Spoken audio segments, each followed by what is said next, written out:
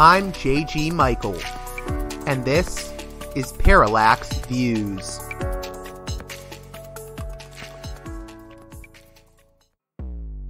Hello, this is Mike Swanson. In a few moments, you're going to listen to another segment of Parallax Views. But before you do that, let me tell you about my new book, Why the Vietnam War. It's a sequel to my previous book called The War State, which has lots of positive reviews on Amazon. It's been out for years. But this one is a more detailed case study of how American empire and national security state operate using Vietnam. And I believe it shows also how things work today, how policy is actually made and why. So grab the book on Amazon.com, Why the Vietnam War.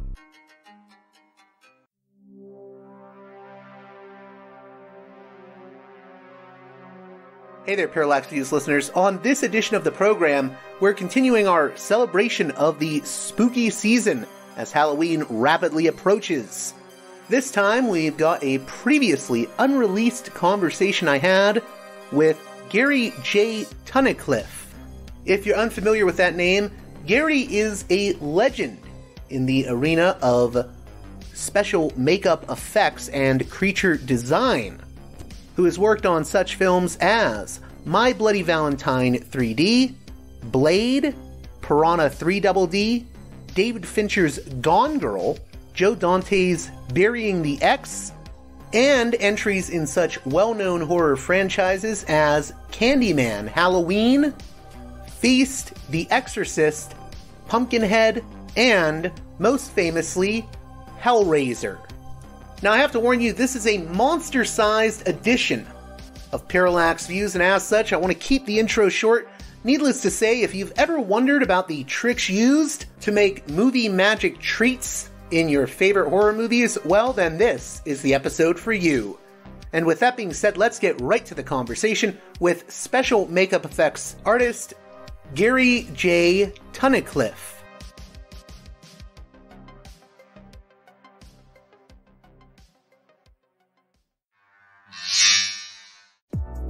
Hey there, Parallax Views listeners.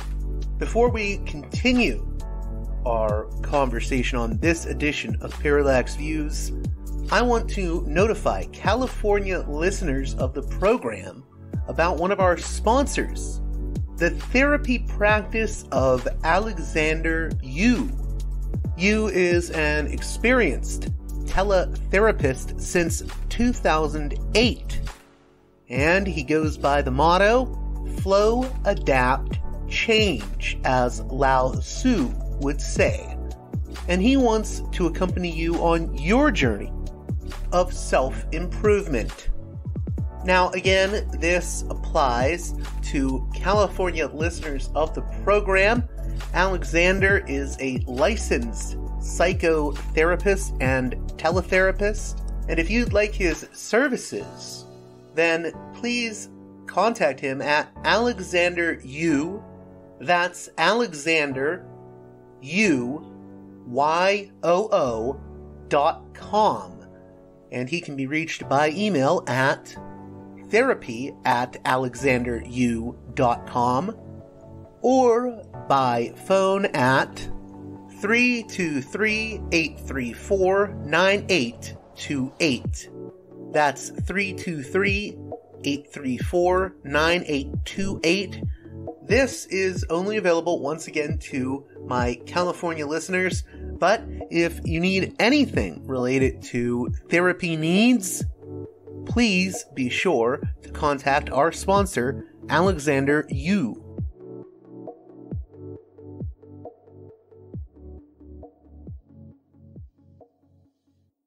Welcome to Parallax Views. Legendary special makeup effects artist Gary J. Tunnicliffe. Perfect. Yeah, we were just talking about if I would pronounce it right. I got it. Yes. If for people that don't know, Gary's been involved in such movies as Ginger Snaps. Barely Ginger Snaps, really. I mean, it's so funny. You know, you're introducing me, and you pick one movie that I worked, like for probably a week on for a friend of mine, Paul Jones. But I mean, go ahead. What else were you going to say? And I'll. Oh, I was going to say two different CANDYMAN films. Yes. Also, Burying the X, underrated little Joe Dante movie, Scary Movie 5, Piranha 3DD, Scream 4, Yes. Halloween 6, and Halloween Resurrection, and the Feast trilogy, as well as, of course, the one that I have to name because it's the one you're most known for, the Hellraiser movies. Oh, yeah, that's right. I worked on a couple of those, yeah. I actually just did a thing last night. I was calculating. There was a bit of a debacle a while back. Somebody said that I was the self-proclaimed mayor of Hellraiser Town, which I thought was utter BS, and I've never proclaimed I was the Lord Mayor of Hellraiser Town.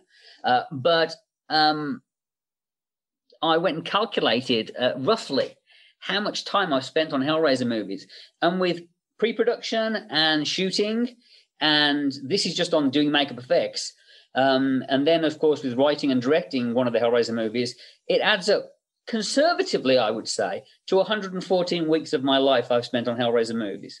Wow. So over 2 years of working on Hellraiser movies. So you know what? Yeah, I am the Lord Mayor of Hellraiser Town. I've worked on Hellraiser more than anybody else. So yeah, you know, it might not have been the best Hellraiser movies, but yeah, a lot of time on the Hellraiser movies. I mean, Feast, I did the first film, really. Second and third one, I actually... You got a credit for the original creature design, I think, in those ones, right? Yeah, and I was there because I came in to do second unit direction, but John Gallagher wouldn't use any of the stuff that I did. John was funny. He didn't want me there as the second unit director. The producers wanted me there.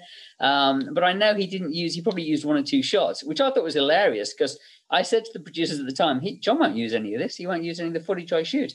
And they were like, we know, but we want you to shoot some stuff. And I shot whole sequences, and everybody said the sequences were really cool, but I knew John wouldn't use it because that's the way John is. But they paid me, so, I mean, it was fine. We would literally spend days playing, me and my DP and my producer would literally play putt golf in the offices at the production office, you know, just kind of sitting around. And the creature effects were done by Glenn Hetrick, who went on to do Face Off and Star Trek Discovery, I believe. But yeah, Glenn, we gave them all the molds and they ran the creatures. They didn't actually do the creatures as well as I would have liked, but the first film, yeah, I kind of really owned the designs on that, and that was actually a very exciting project to work on because we were doing Project Greenlight at the time, so we had cameras everywhere and all that kind of stuff.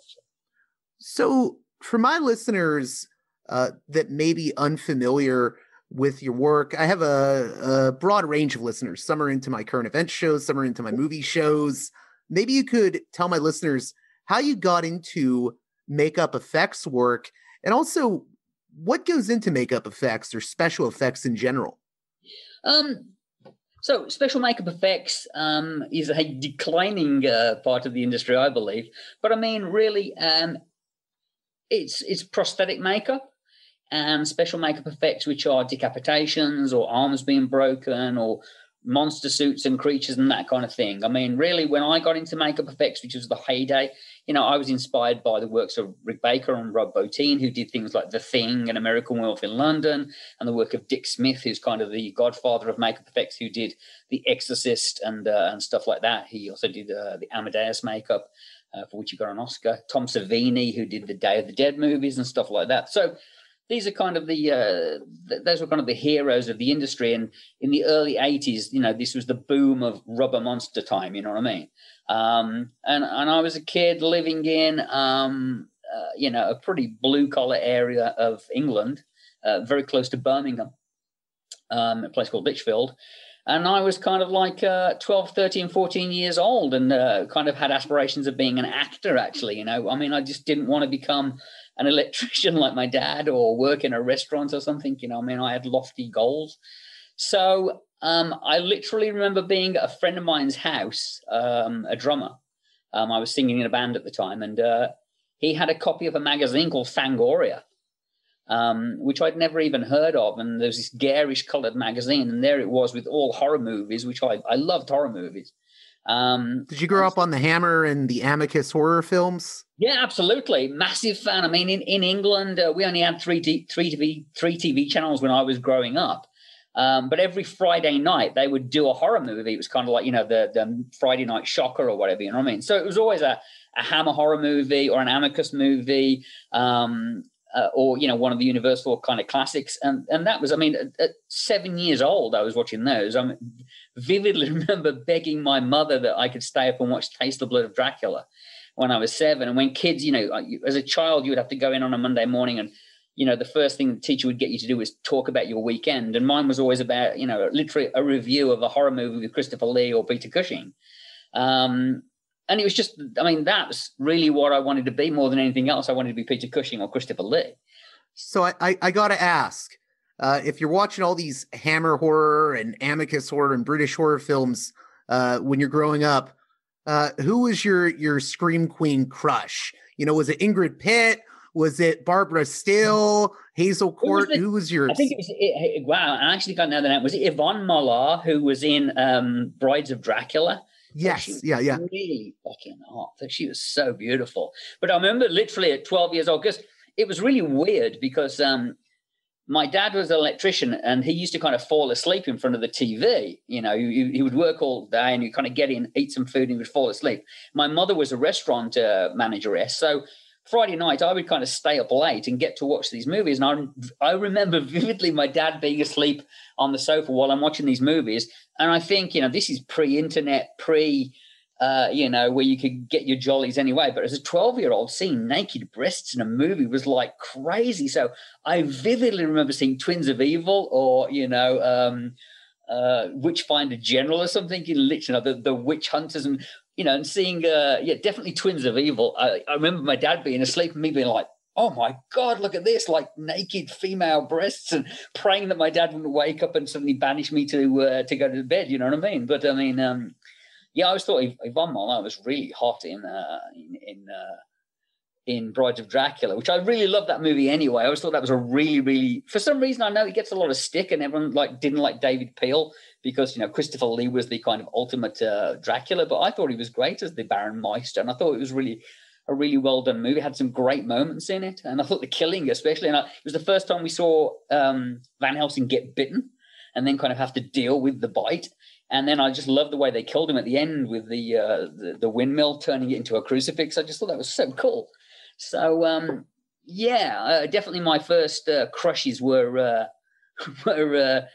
I think that those two girls from Twins of Evil were pretty hot as well. Weren't they two Playboy models or something? Yeah, I think so. I always dug Carolyn Monroe, who she was in those Hammer films, but then later on she's in some of the slashers like Slaughter High and whatnot. Yeah.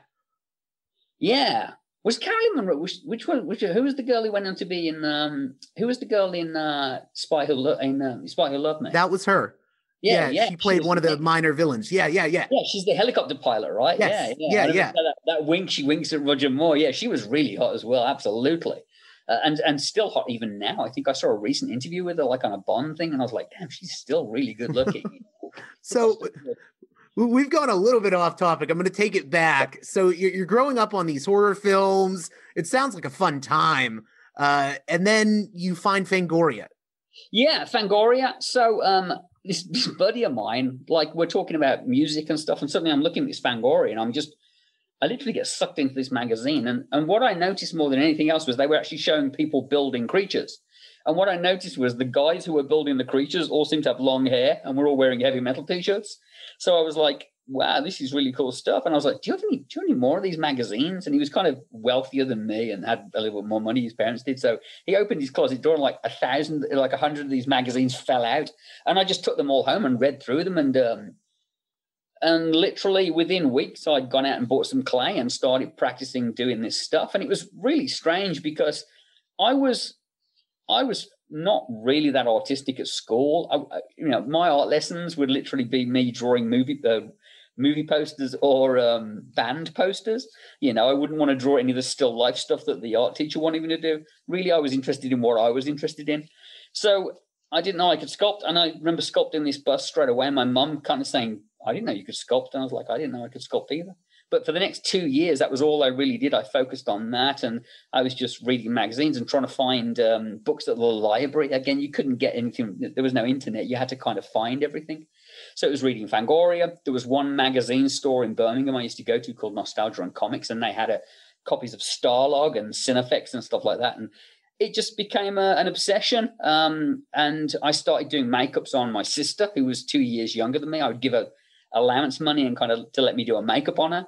And those makeups grew from 5-minute makeups to 10-minute makeups to 1 hour makeups to doing full face casts to making more elaborate stuff. And I took over part of this. We had a little tiny garage, and it started off with a part of the countertop, and it got bigger and bigger and bigger until by the time I was 17 or 18, I mean, I'd got a pretty big portfolio. And I found the address of Christopher Tucker, who did The Elephant Man, and sent him some pictures. And he invited me down to his house where he had his studio. And he kind of looked at my work and said, yeah, you need to try this, you need to try that. And then about 3 or 4 months later, he called me and said, we're doing a project. Would you like to come down on the weekends? And I started going down on the weekends and working for him, doing we were running appliances for the Phantom of the Opera stage show. And it involved replicating that makeup and copying it, and just lots and lots of little projects. It was really, really exciting time, because it was like suddenly I'd got my foot in the door. So it's always been interesting to me. It seems like in the world of special makeup effects, there's like it's a pretty small world in some ways. Like the names that stand out, your name, Rob Bottin, John Carl Buechler. Is it a small world, or are there just a lot of people that don't get credited enough? It's a very small world, actually.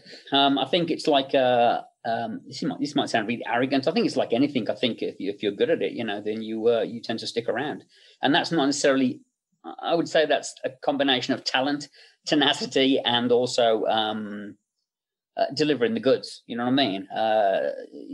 There are probably people who are brilliant artists who might be a bit flamboyant and a bit egocentric, who probably don't get hired because they just can't deliver on time or deliver to the number they're supposed to do. But yeah, it actually is a fairly small community. I think being a makeup effects designer, and this kind of came from the characters of the 80s. There's definitely a sort of a caricature that you have to be, which doesn't necessarily mean you're the greatest of talents, because there are some brilliant, brilliant artists who've worked on numerous projects for various different designers in town, in Hollywood, who are probably unknown to the general public. They're known amongst the community of designers, you know what I mean? Because we would hire them as much as possible. But I mean, I think it's like anything, talent outs. And I think what I was known for, if you look at my resume, and yes, there's a lot of numbers after it. I mean, it's kind of scary. I used to say that for a while, my resume never got longer. It got wider, because it was like number 2, 3, 4, 5, 6, 7. My resume reads like a score chart, like you're reading out results from a football game, you know what I mean? Like, Halloween 6, Hellraiser 3, it's like, they're all numbers. CANDYMAN 2, or CANDYMAN 3, actually. I never did CANDYMAN 2. I did CANDYMAN 1 and CANDYMAN 3. But if you look at my resume and look at the producers I worked with the same producers again and again and again and again. Some producers I worked with on 16, 18, 20 films. So really those producers were people who just said, look, you always deliver, whatever number you say you're going to bring it in for, you do a great job. It works. Everything you do works, and that's why we hired you. I mean, there were several times I picked up work from fairly notable directors because they said, we've worked with other makeup effects guys, and we get to shoot the stuff on the day and it's not ready, or it doesn't work on the day. And, every time we've heard that your stuff works. So that was a nice badge of honor to have, especially working with some well-known directors who were like, look, that guy's great, but stuff never worked, or it took hours to set up, and we don't have time for that. But I've heard that you can come in and you can kind of get it done on time, and it will work, and you will deliver the goods. So that's why we're coming to you. So, I suspect it's like anything. There are tiers, or there certainly were tiers in the makeup effects industry. For a while, I always remember feeling it was like you had like Sota Effects and people like that, and then it was KMB and Alterian Studios, which is Tony Gardner and myself, and then you had this next level, which was Greg Canham and Stan Winston and Rick Baker, and those were the top guys, you know what I mean, like the top tier. Steve Johnson too? He had his own makeup effects thing. Oh yeah, absolutely. No, Steve had several. There was so for a while it was it EXORCIST was his main company? But yeah, absolutely. No, I mean, Steve, who I don't really get on with very well, unfortunately, but I've always admired his design ethic and always thought he thought outside of the box. And really what's interesting about Steve is that he had a couple of people who worked for him who were exceptionally talented and went on to great careers because he kind of hired them to kind of run things for him. So Joel Harlow, who's a brilliant makeup effects designer, and Michael Azaldi, who went on to form Spectral Motion, were all people who worked at Steve Johnson's company. And kind of, that's how, if you look at Michael Azaldi, for instance, Spectral Motion, I remember knowing Mike when Spectral Motion was a model company that made 2 model kit busts, and Mike was working for Steve Johnson. Mike spoke Spanish, and he was hired to work for Steve Johnson and was heading the effects work for Steve on Blade 2. And he got on really, really well with Guillermo. So when Guillermo came to do Hellboy, he just wanted Mike. So he just hired Mike. You know what? I'm glad you mentioned Blade because I think that's a good segue. You worked on the death effect for the villain Frost, where he explodes at the end after getting a serum stuck in his head. What goes into designing that? Like, what's the process? How does it start? How does it end? I did more than that on Blade. Stephen Norrington, who's the director on Blade, I've known Steve since 1989. Steve was on Alien 3, and I actually hired. Did I hire Steve? Image Animation, the studio I worked at in England, which is the studio that did the first Hellraiser movie. Their studio was over the road, literally from the Alien 3 studio, and Steve Norrington had worked at Image Animation and used to pop into the studio all the time and hang out. So I knew Steve and actually helped him out a little bit on Death Machine. And I think he did called Terror at Blood Mansion. The first thing that Steve ever directed was a thing called Terror at Blood Mansion, and I let him use the studio space. And then he did Death Machine, and I had an idea for a puppeting system on that. I didn't actually work on the film, but I saw an effect he was doing and said, you should do that. And he was like, that's a good idea. That's the movie with Brad Dourif, right? That's right, yeah. Okay, yeah. And Brad Dourif's basically channeling, if you know there's an artist or a makeup effects artist called Chris Cunningham, who's now known as Chris Hall, so that was his name then, but Chris Cunningham, who did Rubber Johnny and stuff like that, that character that Brad Dourif plays is really based on Chris Cunningham. But Steve, so when Steve came over to LA and was actually staying at my house when he got Blade, he'd hired Greg Canham really as a favor back to Greg because he knew Greg from working on Greystoke. So he said to me, look, there are certain things in the film that we need that Greg won't do. Like I made a lightweight body of the female lead, Karen, that Wesley Snipes would carry around. And we did kind of little bits here and there. And then when the film needed to reshoot the ending, actually, no, here's what happened. They did reshoots first of all, and the effect that they asked me to do was there's a scene where 2 assassins get stabbed with EDTA material, and they both blow up. And we did mechanical heads of those characters that were motion controlled. So I did that for a very low number, and they worked. And when it came to do the reshoots, Steve said, I want you to come in and do all the makeup effects now for the end of the film. So I did Stephen Dorff's teeth. We did the bladder makeup. But going back to your question about what goes into the design of that, for me, nothing, because Steve Norrington designs everything to the nth degree. So I did a couple of little maquettes, but really Steve's a brilliant designer and a brilliant artist. So he drew what he wanted, and then we just built it.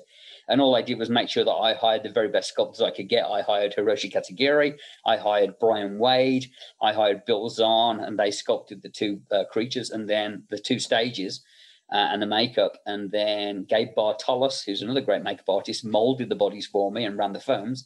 Then I painted them with Steve Lawrence, and that was what we did. So, I mean, really in that situation, Steve Norrington is crazy genius, an absolute genius though, and he knew exactly what he wanted. So it was like, I want you to build this and this and this. Steve's a tricky character though. I mean, he's a tricky character. Like at one point they asked me to they wanted me to build a womb. There was going to be a sequence. Oh, that's right, I built the baby of Blade. I built loads of little bits in that film. It's always really weird. I always think I just did the ending of Blade, and then when I watch the movie I'm like, oh yeah, I made that. We made the baby of Blade, and it's actually my girlfriend at the time who's the nurse carrying the baby.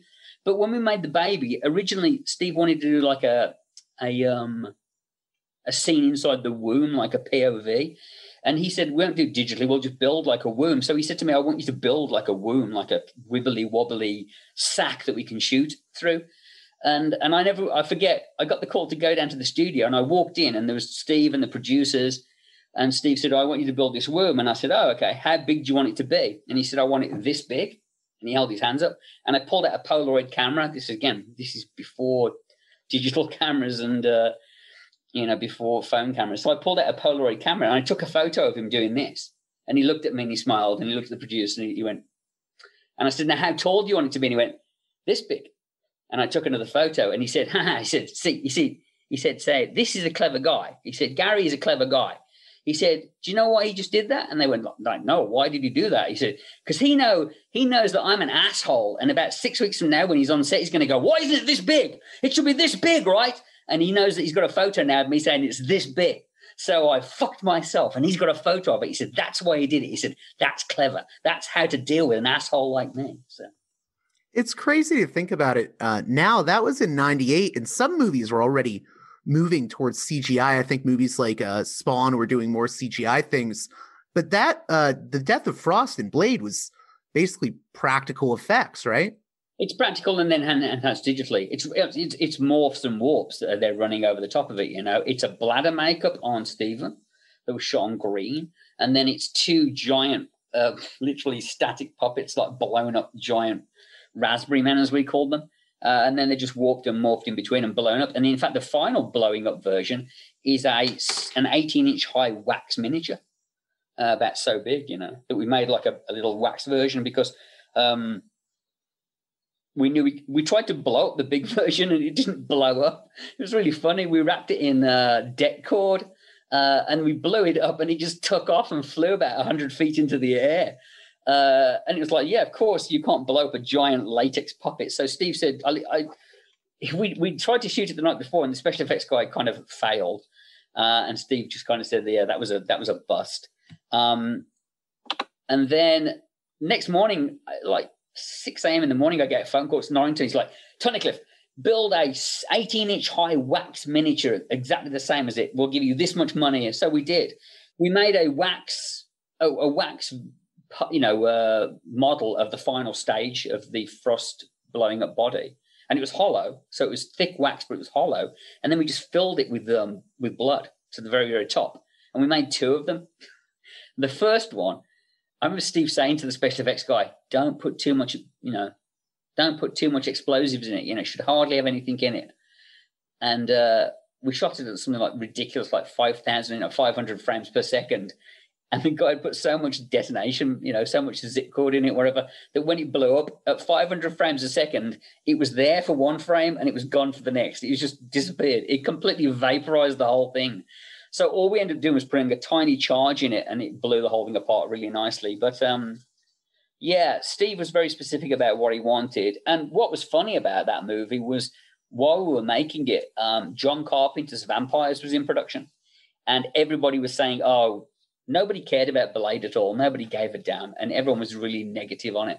And everyone was saying, oh, John Carpenter's Vampires is going to blow this out of the water. They've got James Woods. It's going to be amazing. And no one cares about this Blade movie, this Marvel Blade character. And, no one gives a damn. But we'd seen a rough cut of the bloodbath sequence at the very beginning. And we all knew that it was going to blow over and away. And, many years later, we're still talking about Blade, and nobody talks about John Carpenter's Vampires. That's true. I mean, there's so many Blade sequels now. I wanted to ask you, do you ever have to improvise on set when something goes wrong, or, when you need a quick fix for a certain effect? Yeah, all the time. Any specific stories stand out? I mean, everyone who says that the whole industry, makeup effects industry is held together with, super glue, zip ties, and duct tape, you know what I mean? And it's true. I mean, I wish I'd have thought about this earlier on. I'm sure some great story will come to mind. A good one is a good example of a quick fix, or not necessarily a quick fix, but actually ties back to Stephen Dorff. On Sleepy Hollow, there's an effect where Richard Griffiths is a heavyset guy, and the rider rides up a hill and chops his head off, and his head spins around 3 times and then flips off. And for that particular effect, we built a head that was controlled by the spinning mechanism was a drill. mechanical, rotor drill to spin the head around. And then there was a braking mechanism that stopped it. It was a electric pin would shoot up, like a mechanical pin would stop the head. So the head would spin, the brake would shoot up, stop the head, and the head would flip over. And then we would cut. And the night before, the mechanism broke. And I remember sitting in the studio, and the engineers who built it were literally going, "We can't get another one of these mechanisms, this braking mechanism." It was an electromagnetic lock. And they said, "We can't get one. What are we going to do?" And everyone was having a meltdown because we were shooting this the very next day, and we can spin the head, but we can't stop it. What on earth are we going to do? And everyone was panicking. Can we get another electrical lock? How can we do this? It was a real nightmare. It was like 2:00 in the morning. Everyone was freaking out. And then suddenly I just remember laughing out loud. And Tamsin Hanks, who was one of the people who worked on it, looked at me and said, have you fixed it? Do you know what we can do? And I said, yeah, we're going to do the, Stephen Dorff always said, Occam's razor, whatever the simplest way is the easiest way. And they said, what should we do? And I said, attach a handle to the brake, and then I'm going to have somebody sit underneath the head, and they're going to push the rod up into the head. That's all we're going to do. So, sometimes the simplest way is the easiest way. And I've always said, look, if a piece of chewing gum will make it work, it only has to last for the shot. This thing doesn't have to last forever. It doesn't have to work for a million years in a day. It's not a Disneyland animatronic. It only has to last for one gag. So sometimes if you can shove your hand in something and wiggle it around, do it. Looking back at things like Alien, and you see Ridley Scott talking about when they look inside the egg and they see that thing, that fleshy thing moving, and Ridley Scott saying, yeah, it was me with a rubber glove on going like this, going blah, blah, blah, with my fingers. And that's the truth, is that those things work the best. So sometimes it's very easy to get caught up in the, we need this mechanical device and this thing. And, it's like, why don't you just stick your finger up inside and wiggle it around? I remember Stan Winston when he did the dog creature for The Thing. The first time the thing transforms inside the, with the dogs, and that creature kind of curls up and goes, rah! Stan Winston built that for Rob Bottin. And he said, when we built it, we literally based it on the shape that we could do with our hand. We knew we were going to be putting our hand through the set. So it was like, what can I do with my hand that will look cool? And it was based on that movement. So as I used to say many, many times, you need a good animatronic. This is a great animatronic. It moves, it works. It's never going to break. It's going to work every time.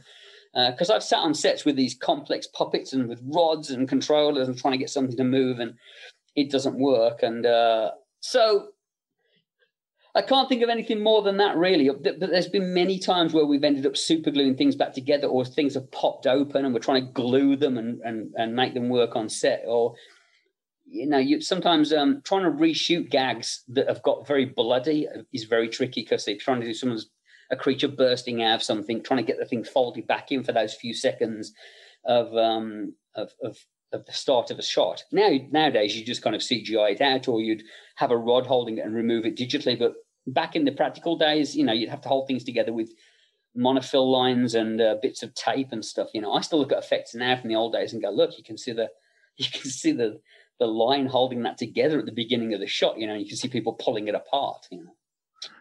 It's interesting. I had another guest on recently, the director of this new horror movie called The Good Things Devils Do, and Kane Hodder's in it, and Linnea Quigley and Bill Oberst Jr.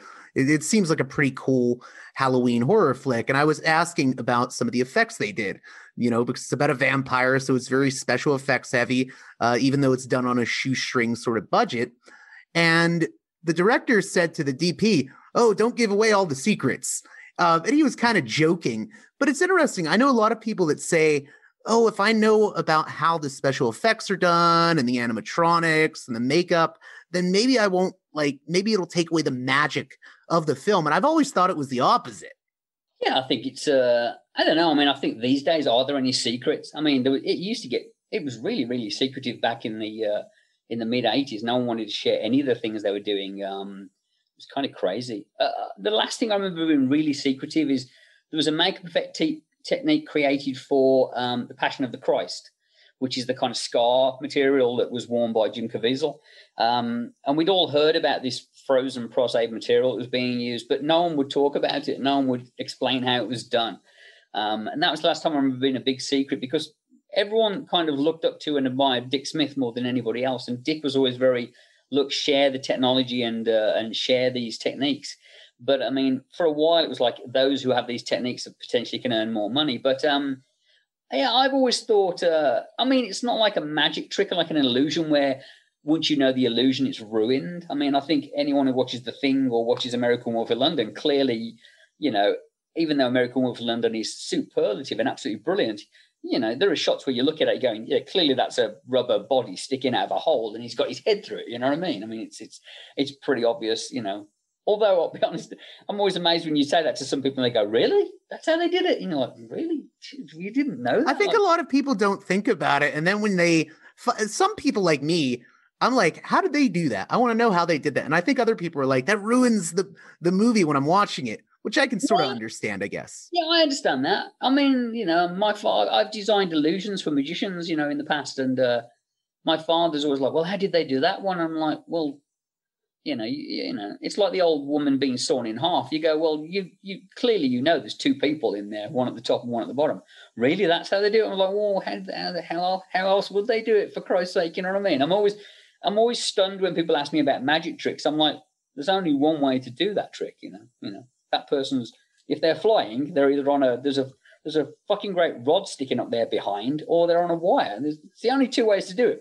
Third way is that they're actually, you know, a wizard and they're actually levitating. But no, they've either got a rod rammed up their bottom, or they're, you know, sticking at their back or something, or they're on wires. That's the only way to do it. So, I mean, I think there are effects. I mean, to me, I mean, obviously, you know, I tend to watch an effect and clearly you know how it's done, but through great editing and certain tricks, you can go, well, that was really masterfully done. That was brilliantly done, or I was completely being tricked there. They led me to believe it was one thing and another. And even now, because of digital, you can blur the lines so much more. You can take a bad dummy head and put digital eyes in it, which will give it that extra bit of life. You know what I mean?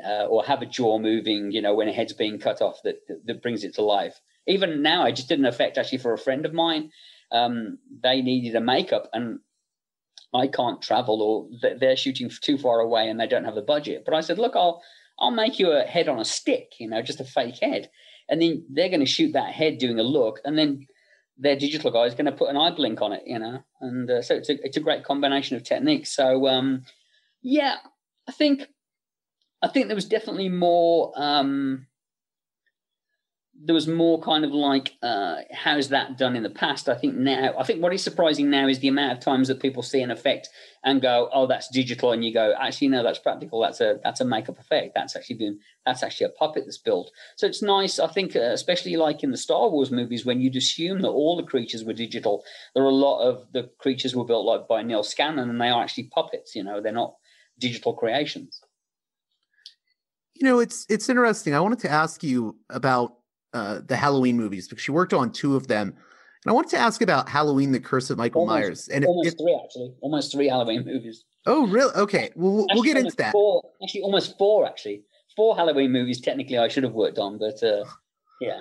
Well, the reason I mentioned Halloween, The Curse of Michael Myers, and for my listeners that are unfamiliar, 6th film in the franchise, plagued by production issues. They had to reshoot a lot of stuff. You're credited as additional makeup effects artist. Were you brought in for the reshoots when they wanted to make it gorier and they were kind of annoyed that it was more like a normal suspense film in a lot of ways before the reshoots? Yeah, that's when I was nicknamed. That's when I became known as the Miramax Assassin, or the Hollywood Assassin, because they would literally call me up and say, we need to kill some people in cool ways. Can you come in and fix this? So I got the call. I think we'd just done Hellraiser BLOODLINE. And they'd finished shooting Halloween 6, and they wanted to reshoot and go back in and amp up some of the kills. So I came in for like a week or 2 weeks, and we did not only did we do the kills, but I also came with some ideas for it and did some storyboards, like the girl on the piece of farm machinery, you know. And I said, you know, because I actually described, they were like, what can we do? And I said, well, have you got one of those, like a cool piece of farm machinery? He can throw her onto it. And then they were like, oh, that's cool. I said, no. What is Michael Myers? He would then turn it on. You know, he would then go and turn the machine on. And they liked that. So we made the mechanism that the blades would move in her chest. And the guy's head being crushed to the bars. And then we did a scene where we smashed Michael's head in with a metal pole. So it was, at the time I was doing a bunch of that sort of stuff for Dimension. That's kind of when I was getting my early start with those guys. And I was doing I think we did reshoots on Halloween 6, and we did trailer inserts for Wolf Creek at the same time, or very, very close. And then Joe Chappelle, who did Halloween 6, came over and did most of the reshoots for Hellraiser Bloodline. I think because we shot the original shoot for Hellraiser Bloodline was a 6-week shoot with the first director, and then we did 3 sets of reshoots, which were each 2 weeks over the next year. So we kept going back and doing more shoots on Hellraiser Bloodline, and Joe Chappelle directed those. So in the end, by the time the film was finished, Joe Chappelle had directed just as much as the original director. Yeah, it's interesting. I was just watching Halloween: The Curse of Michael Myers again, and one of the early kills. Paul Rudd, right? Yeah, Paul Rudd. Yeah, before he was Mr. Comedy, he was Mr. Tommy Doyle in Halloween 6. And he was he was like Halloween 6 and Clueless. Like he was kind of like a young kind of like study guy. He was, then before he like you said, Mr. Comedy. Well, it's interesting because I was watching the opening, and there's that one scene where they twist the guy's head. Yeah. And, his neck just literally pops out, right? There's blood everywhere. John Bigler did that effect. What's that? John Bigler actually did that effect. Oh, okay. Yeah, I'm just interested because when you have to do reshoots like that, how are you able to match it up with the sort of alternate footage that is already being used? Usually the editor has produced if they're going to cut it in, the editor has kind of like, you've got a cut scene and it'll just say, scene shot missing. So then you have to match it to those shots. And if you're doing continuity, you've got pictures of the characters, what they look like. If they had a cut on their face, you're matching to that. The DP is matching the lighting. If it's a different DP, he's looking at it going, clearly it's a blue source light here. And it's really a testimony to how good the DP and the production designer are and the makeup crew of whether you can tell what was reshoot and what was, what was shot later on. I mean, obviously there are times when you can watch movies and say, that person's hair's longer, or that person doesn't look the same. But it's quite fun sometimes to watch a movie that you've worked on where you shot something a year later and go, that's reshoot, that's original footage, that's reshoot, that's reshoot, that's reshoot. That was shot in June. Look, the sky's a different color there, or that's Canada, that's actually back in Los Angeles, that's in Canada, that's in Louisiana. It's interesting because a good editor can just put it all together. But it really comes down to the material that you've got before. And like I say, it's a case of studying the original cut or the cut that you're working to make sure everything matches. Yeah, it's interesting, too, because I think it shows how much of a collaborative effort films are. I mean, of course, the director is very important, but, it's not just the director. It's not just the actors. I do think the crew deserves a lot of credit. You need a good editor, you need good makeup effects. And if one part of it falls apart, then that can jeopardize the whole movie. No, absolutely. I mean, the director's job is, you're the head of the creative team. So, I think you can push your crew and a good director will get the very best out of his crew. And it's down to the director to have a vision. But yeah, you are relying on people and people let you down. I mean, there are times when you're sitting in the edit room looking at something going, look, that person, in the first scene, that person's hair like this, in the next scene, the person's hair like this, so the makeup person didn't do a good job and the continuity person didn't spot it, what I mean? So there are times when they let you down or the DP has lit something wrong or anything else. So, yeah, absolutely. And I think there are films you work on where people do exceptional jobs and work brilliantly well. And you say, I'm going to use that person again if I can. And then there are people who let you down. It's like anything. It's trial and error. I mean, when you're on a film, whether it's a low budget film and you've got 40 or 50 people working with you, or a very, very high budget film with hundreds of people, it falls on anyone. Right down to how good the PAs are and how good the craft services and the food is. You know what I mean? I mean, you get lousy food on a film, and the crew the crew are miserable. It's like, it's absolutely, everyone is very valuable. There's not a person who's there who isn't valid. Now, when it comes to all the different credits, like for instance, so you did the additional makeup effects for Halloween, The Curse of Michael Myers. Then fast forward to 2002, Halloween Resurrection, you're credited, at least on IMDb, and IMDb is not always right, but you're credited as special makeup effects creator. And in some, you're credited as makeup effects artist. What's the difference between all these different credits?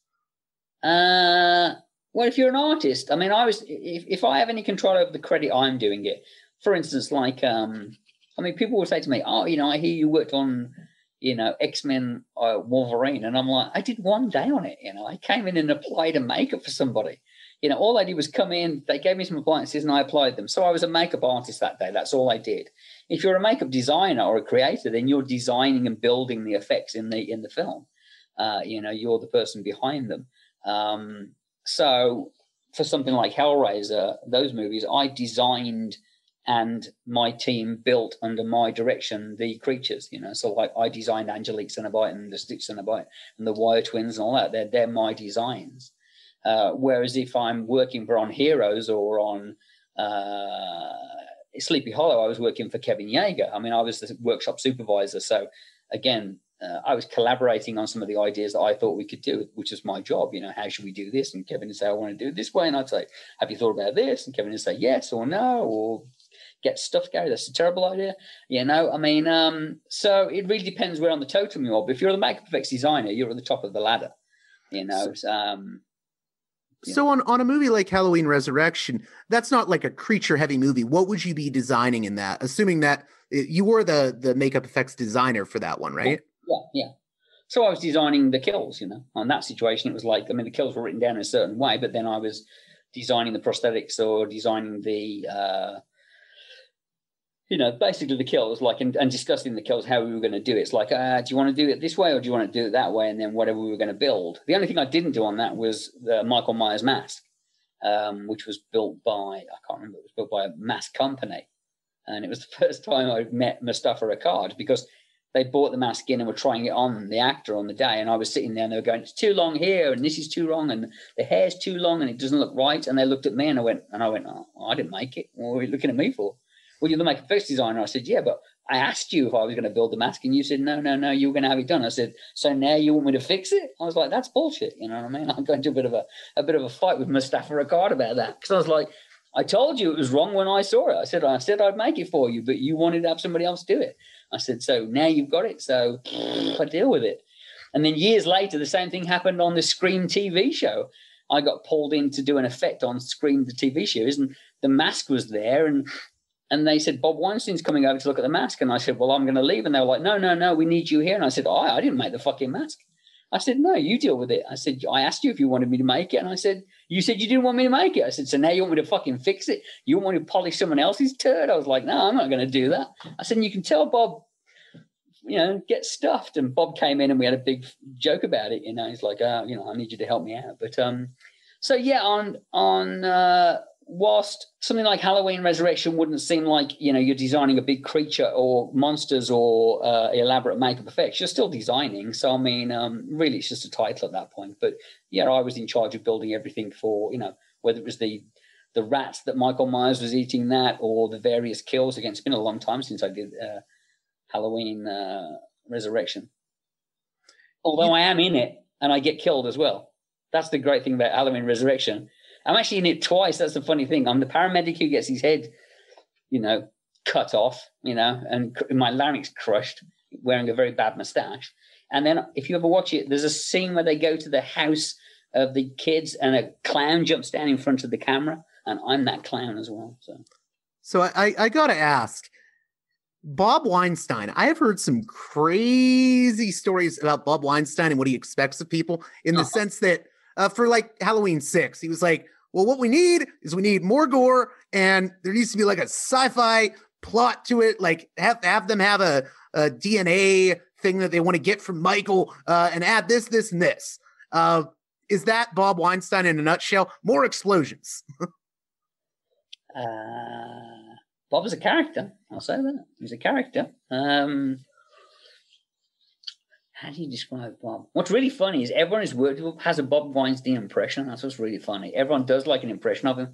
So when Bob leaves, everyone will do this impression or, we need more fucking blood. I mean, he's definitely a throwback to that old kind of, what you'd kind of consider classic producer of, what we need is this, God damn it, trailer shots. That's what Bob used to really want. But yeah, he's definitely kind of a barking kind of like, this needs to happen. We need to get it done, and someone needs to fix it right now,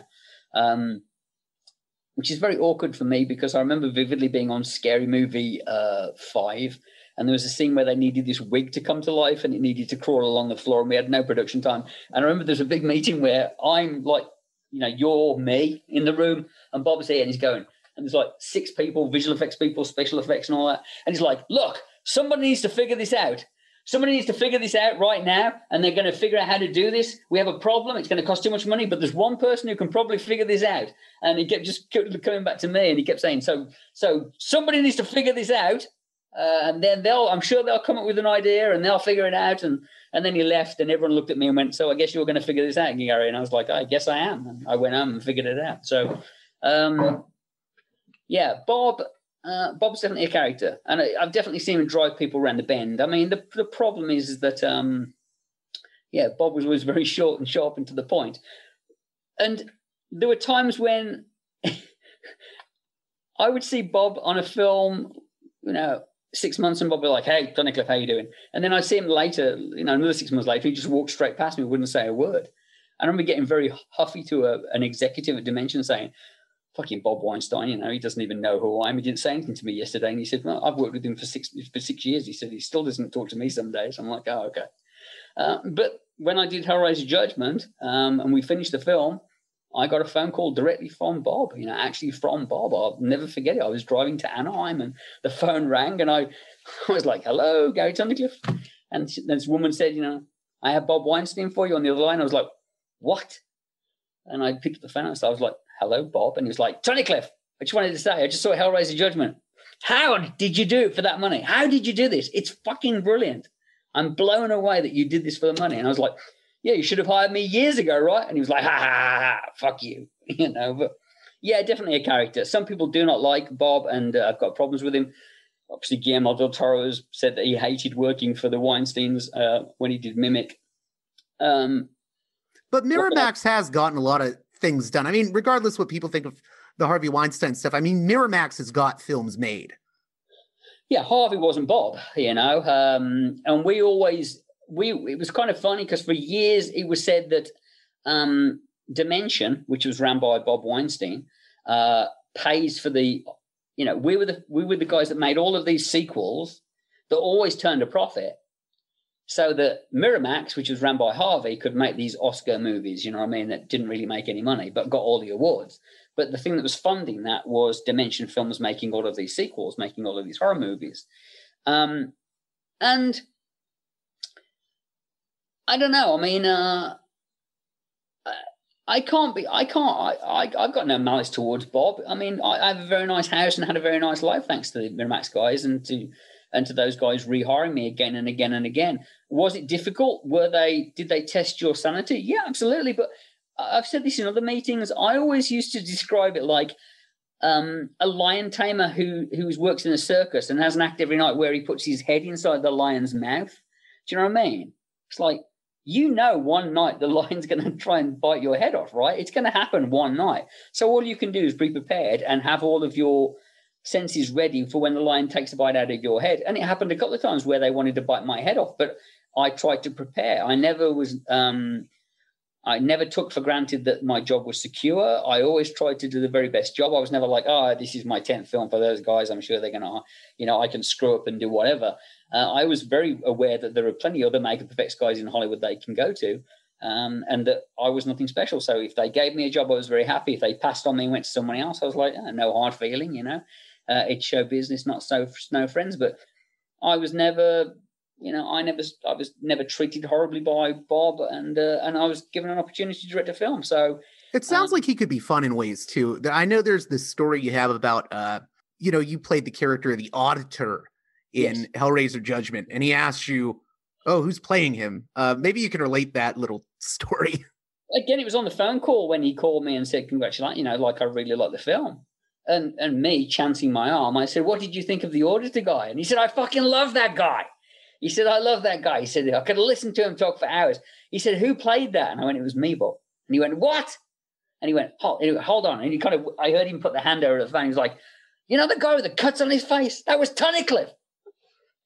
I mean, what was really terrible for me, of course, what was really very depressing was the fact that Bob said to me, "Look, we're going to finish this movie, but then we'll talk about something in the future, and we'll get you a shot, And months later, the whole Harvey Weinstein thing brought the company down to the ground. So I definitely, feel like had that not happened, I'd probably been directing maybe a sequel to Hellraiser Judgment or something else for Bob, So yeah, definitely a kind of for me a bittersweet. Obviously, talking about Harvey Weinstein, the truth of the matter is that people knew what was going on for a long, long time. Do you know what I mean? A long, long time. And people who say they didn't, and it was all, I never knew anything going on. We'd heard stories that Harvey was a bit of a creepy character and was pretty hardcore to guys as well as people. I mean, I always remember seeing, and no one's ever brought this up recently, but if you watched Entourage, do you remember Entourage, the TV show? There was a character called Harvey in that, And it was a large screaming man who would yell at people and be kind of like belligerent. I was like, well, no. If it's written about in a TV show, clearly everybody knows this is. Well, speaking of Hellraiser, just as a franchise, you start working on pretty much all the Hellraisers after the second one, right? You start with the third one, Hell on Earth. Were you always a Hellraiser fan? Oh, huge Hellraiser fan. I was a Clive Barker fan before that. I mean, I'd read the books of Blood and Weave World and loved Clive's work, and really wanted to go and work at Image Animation because I remember vividly watching, Hellraiser and seeing Pinhead on screen and going, who did that? That's amazing. I would like to do that. So my sole agenda was to get to work on a Hellraiser film. I mean, I think my three kind of like bucket list wishes were work on a Hellraiser film, work in Los Angeles, and work with Clive Barker. And those three things happened all in 1 week, about a year into my start of my career. But initially, when I was my initial job on Hellraiser 3, I was just in charge of making the Hellraiser boxes. That was all I was doing. I was in charge of making the Hellraiser boxes. But as the production ensued, I ended up kind of being more of a workshop supervisor and kind of organizing the effects and making sure they were sent out. And then we sent all the effects out to North Carolina where they were being filmed. And while they were filming Hellraiser 3, I was building the effects for CANDYMAN. Yeah, let's talk about CANDYMAN for a second. I mean, what was going on with that set? Were you around the bees and the stuff like that, or not on the first film? Again, I was in England building stuff and sending it out. So actually, the effects were handled on set by Dave Keane, Mark Coulier, and Bob Keane. But on the third film, I got to work directly with Norman Gary, who did the first film as well. I think on the second film, he's the bee guy. And I was involved in putting bees on Tony and putting bees in his mouth and all that kind of stuff. And strange thing working with those bees. Very, very strange. And we would use juvenile bees for the stuff on his face and on him because the juvenile stings haven't yet matured. So when they try and sting you, they just bend. But Norman would come to the location, would literally build a couple of hives, and then all the bees would be there. And then he would bring the bees over, release them onto the set, and then they would all fly back. They would all just head back to the hives. And I never got stung. Tony got stung several times. But Grip and electric guys got stung all the time because the bees would get lost inside the electric equipment and they would have to reach in and grab things, and bees would get burned on the lights all the time. You'd hear bees popping and fizzing on the lights all the time. But we knew when we were making CANDYMAN that it was going to be a special film, and you know, it was very cool when it came out. But I was the person who made the hook and all that kind of stuff. You know, so. You know, the thing that fascinates me about those Clive Barker movies and his stories is, you know, when you watch a movie like Hellraiser, I don't know if you'll agree or disagree with this, but when I saw Hellraiser for the first time, I thought it was going to be all about, you know, oh, Pinhead is the villain. So Pinhead is actually a really neutral character. So are the Cenobites. The villains are actually these really evil human characters. Yeah, of course.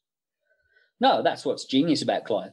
I think it's a very, and that's why it's a story that's lasted for so long. Because essentially it's a love triangle story. You know what I mean? I mean, it's really it's a story between Julia, Larry, and Frank, and Kirsty. You know, and you know, the Cenobites are the icing on the cake kind of thing. They're like referees almost.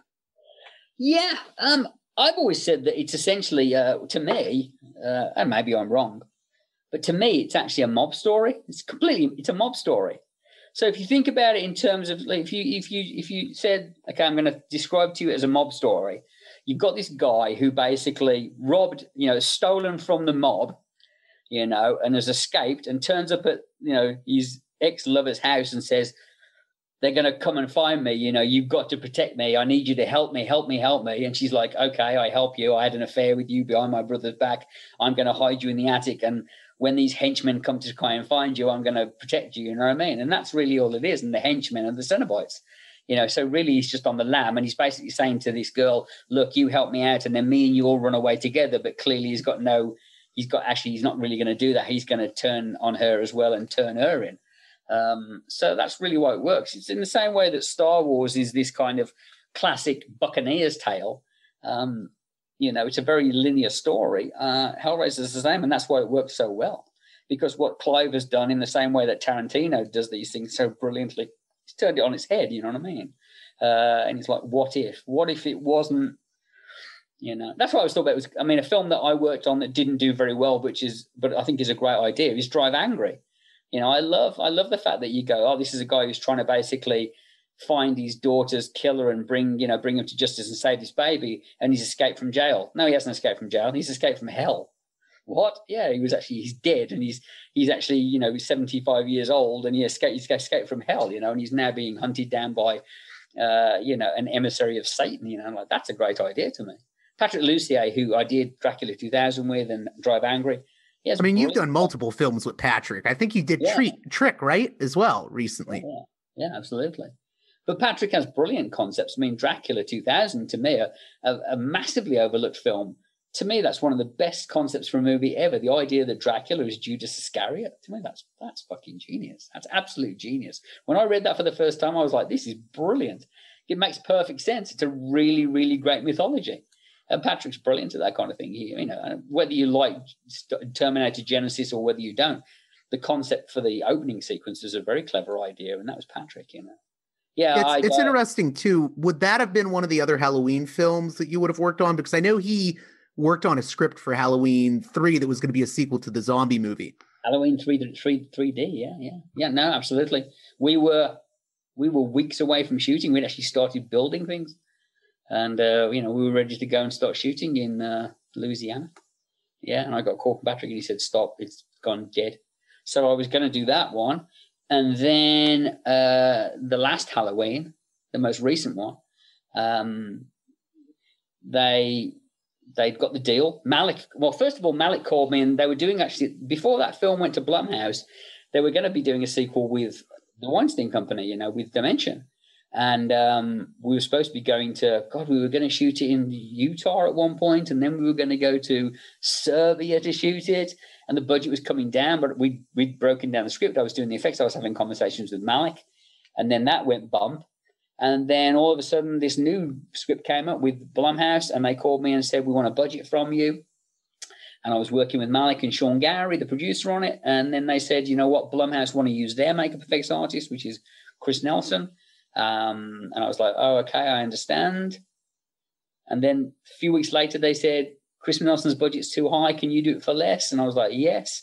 And they were like, can you fly back to LA tomorrow? And I was like, if I have to. And then a week later, they were like, no, don't bother. We think we figured it out. So it was stop and start for a little while, but I was very happy to see that the film did as well as it did. I was shocked to see it did as well as it did. I didn't think people would give a damn, but clearly it's a great idea and has reinvigorated the franchise again. Now, I wanted to get back to Hellraiser. I know you've talked about Hellraiser 1,000,001 times. I almost feel like I want to talk about the other movies in a way, but for my listeners that are not familiar with some of the effects that go into it, how long does it take to get all the makeup on Doug Bradley as Pinhead? It's varied over the years. The average time usually for a full prosthetic makeup is usually about 3 hours. And that's that's skin preparation. That's it was a 3-part piece makeup. So the makeup would actually blend around here and across here. So that was one piece, was the whole cowl with all the pins, and all the pins are put in first. They're all attached before. Then there's a second piece that goes here, and then there's a third piece that's a lower lip. So 3 pieces. And to put that on, glue it all on, and then blend it all in and do his hands and all that kind of thing, put his eyes in his teeth. About 2.5, 3 hours. That got whittled down over the years to about 2 hours. And then there was a time on Hellraiser BLOODLINE when I had a bet we needed to get it done quickly, and I did it in 1 hour, 29 minutes and 27 seconds or something. And I got $20 off Doug for that as a gift. And then on the last movie I did with Doug, the producers had made a screw up, and they said, look, we've screwed up. We need Doug in makeup as fast as you can possibly do it. And I said, Doug, if you're willing, I'm going to try and go for the world record, but I need you to sit perfectly still. And he said, okay. And he sat there like a rock. He was brilliant. He just sat there like a rock. And I did the makeup in 69 minutes. So it can be done very quickly. But generally for a brand new prosthetic makeup with breaks, and normally you'd want about 2.5 hours to glue it on and, to make sure it's going to be glued on properly. It's going to hold it for the day. Because it's like most prosthetic makeups, well, like all prosthetic makeups, the moment it looks its best is that when it's finished in the trailer.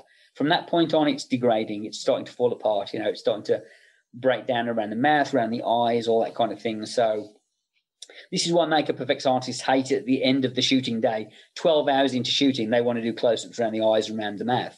That's why when you see you might see a movie from the 90s or the 80s and look and say, oh, you can see the lines on that guy's mouth.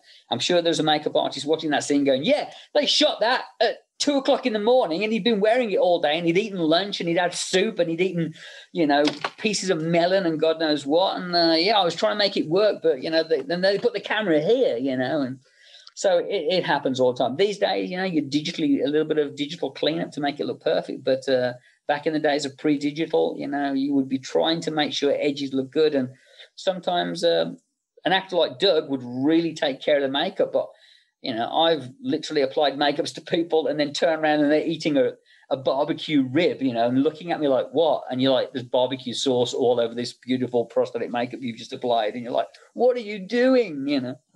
Never mind having to battle if you're shooting in a very hot location, or the actor's sweating like a pig, or the actor's an alcoholic and he didn't tell you, so the pieces won't stick to his skin because he's got so much alcohol coming out of his skin. I mean, that's really the job of a makeup artist, is you're trying to maintain something that is degrading from the moment it's applied. The reason I asked specifically about how long it would take is I had Linnea Quigley on my show recently, and she told me about, working on the set of Night of the Demons. Steve Johnson, of course, did the effects for that. And she said it was just awful having the makeup applied to her. She's like, I was crying. I could not take it anymore. Have you ever had issues with actors? Maybe not like freaking out like that, but where they can slow things down in a way, or it's just difficult? Yeah.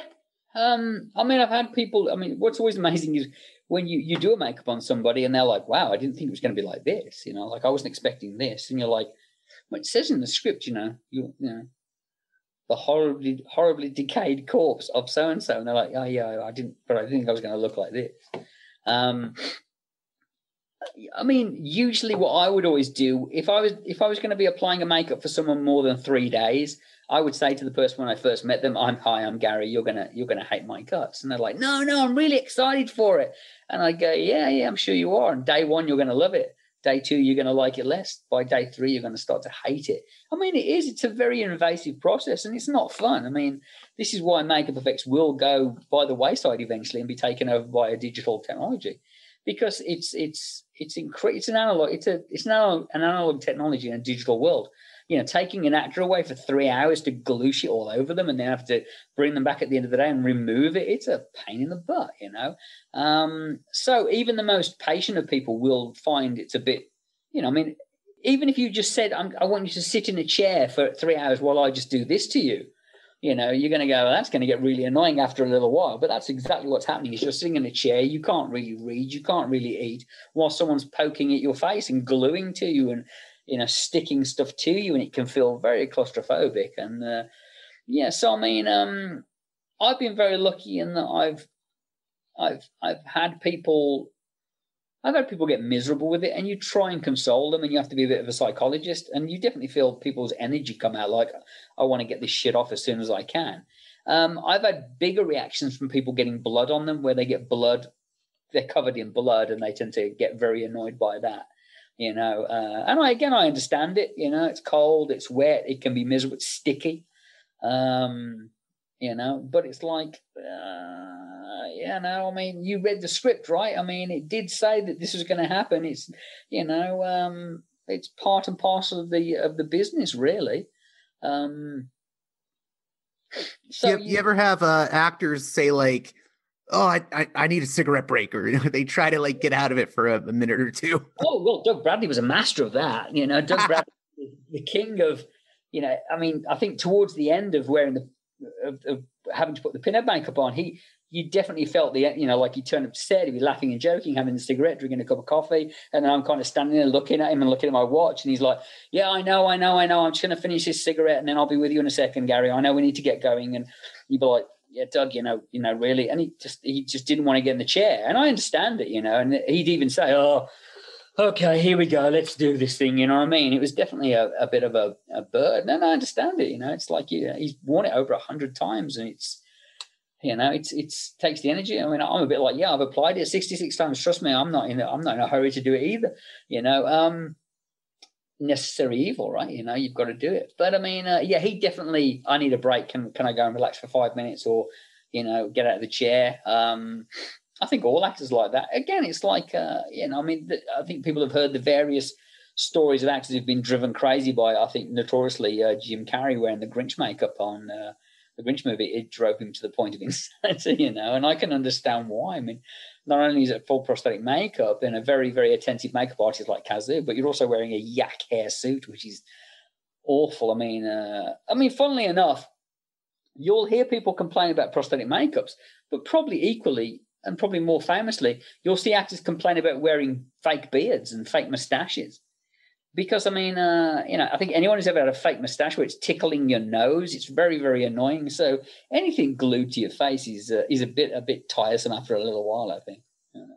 But I've been lucky. I've never had anyone have a full on meltdown. Do you remember the skinned girl on Hellraiser 3? There's a girl who gets sucked into the pillar and she's skinned. A lovely actress called Jill Kershaw. I do remember her sitting on the stage and crying and her tears running down on the foam latex suit because she was just she was tired and she was miserable and you know, she just wanted to go home, and it'd been a long day. They had to shoot her for a long day with her, and I kept her waiting. And I just remember sitting there crying, and kind of I went and put my arm around her and put like a coat around her to try and keep her warm. So you do feel very bad sometimes because you feel like you're the person who put them in this situation where you're the one who he's making them miserable because you had to apply all this stuff to them. But yeah, I've never had anyone. I mean, I did hear a classic story. The classic story was about Terrence Stamp on a film called Alien Nation.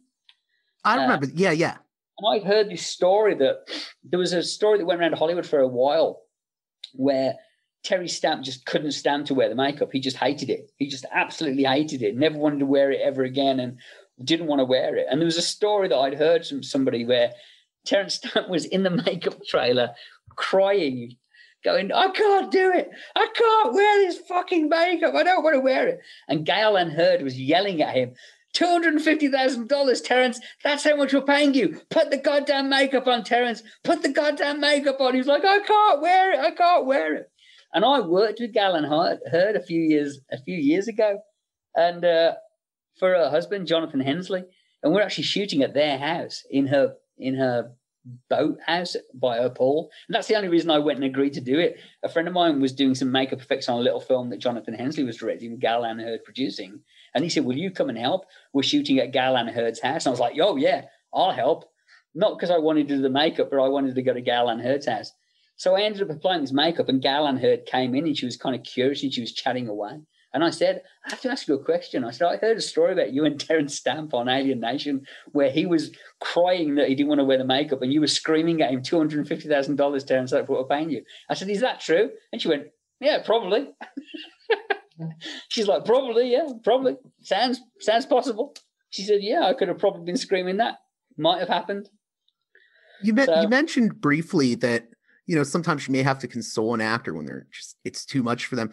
Like, what would your tip be to someone that's working in makeup effects, the few that are left, and they have an actor that's just like, oh, I can't do this, I'm too claustrophobic.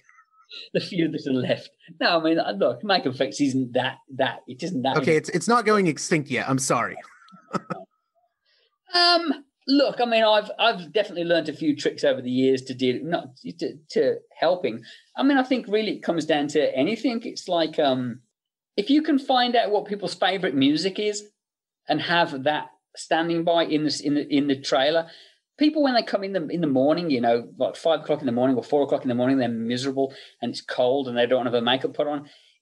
Most times, if you play music that people really, really love, if you can find out what it is their favorite music is in the whole world and have that playing when they come in, most people tend to feel, you know, it changes their mood.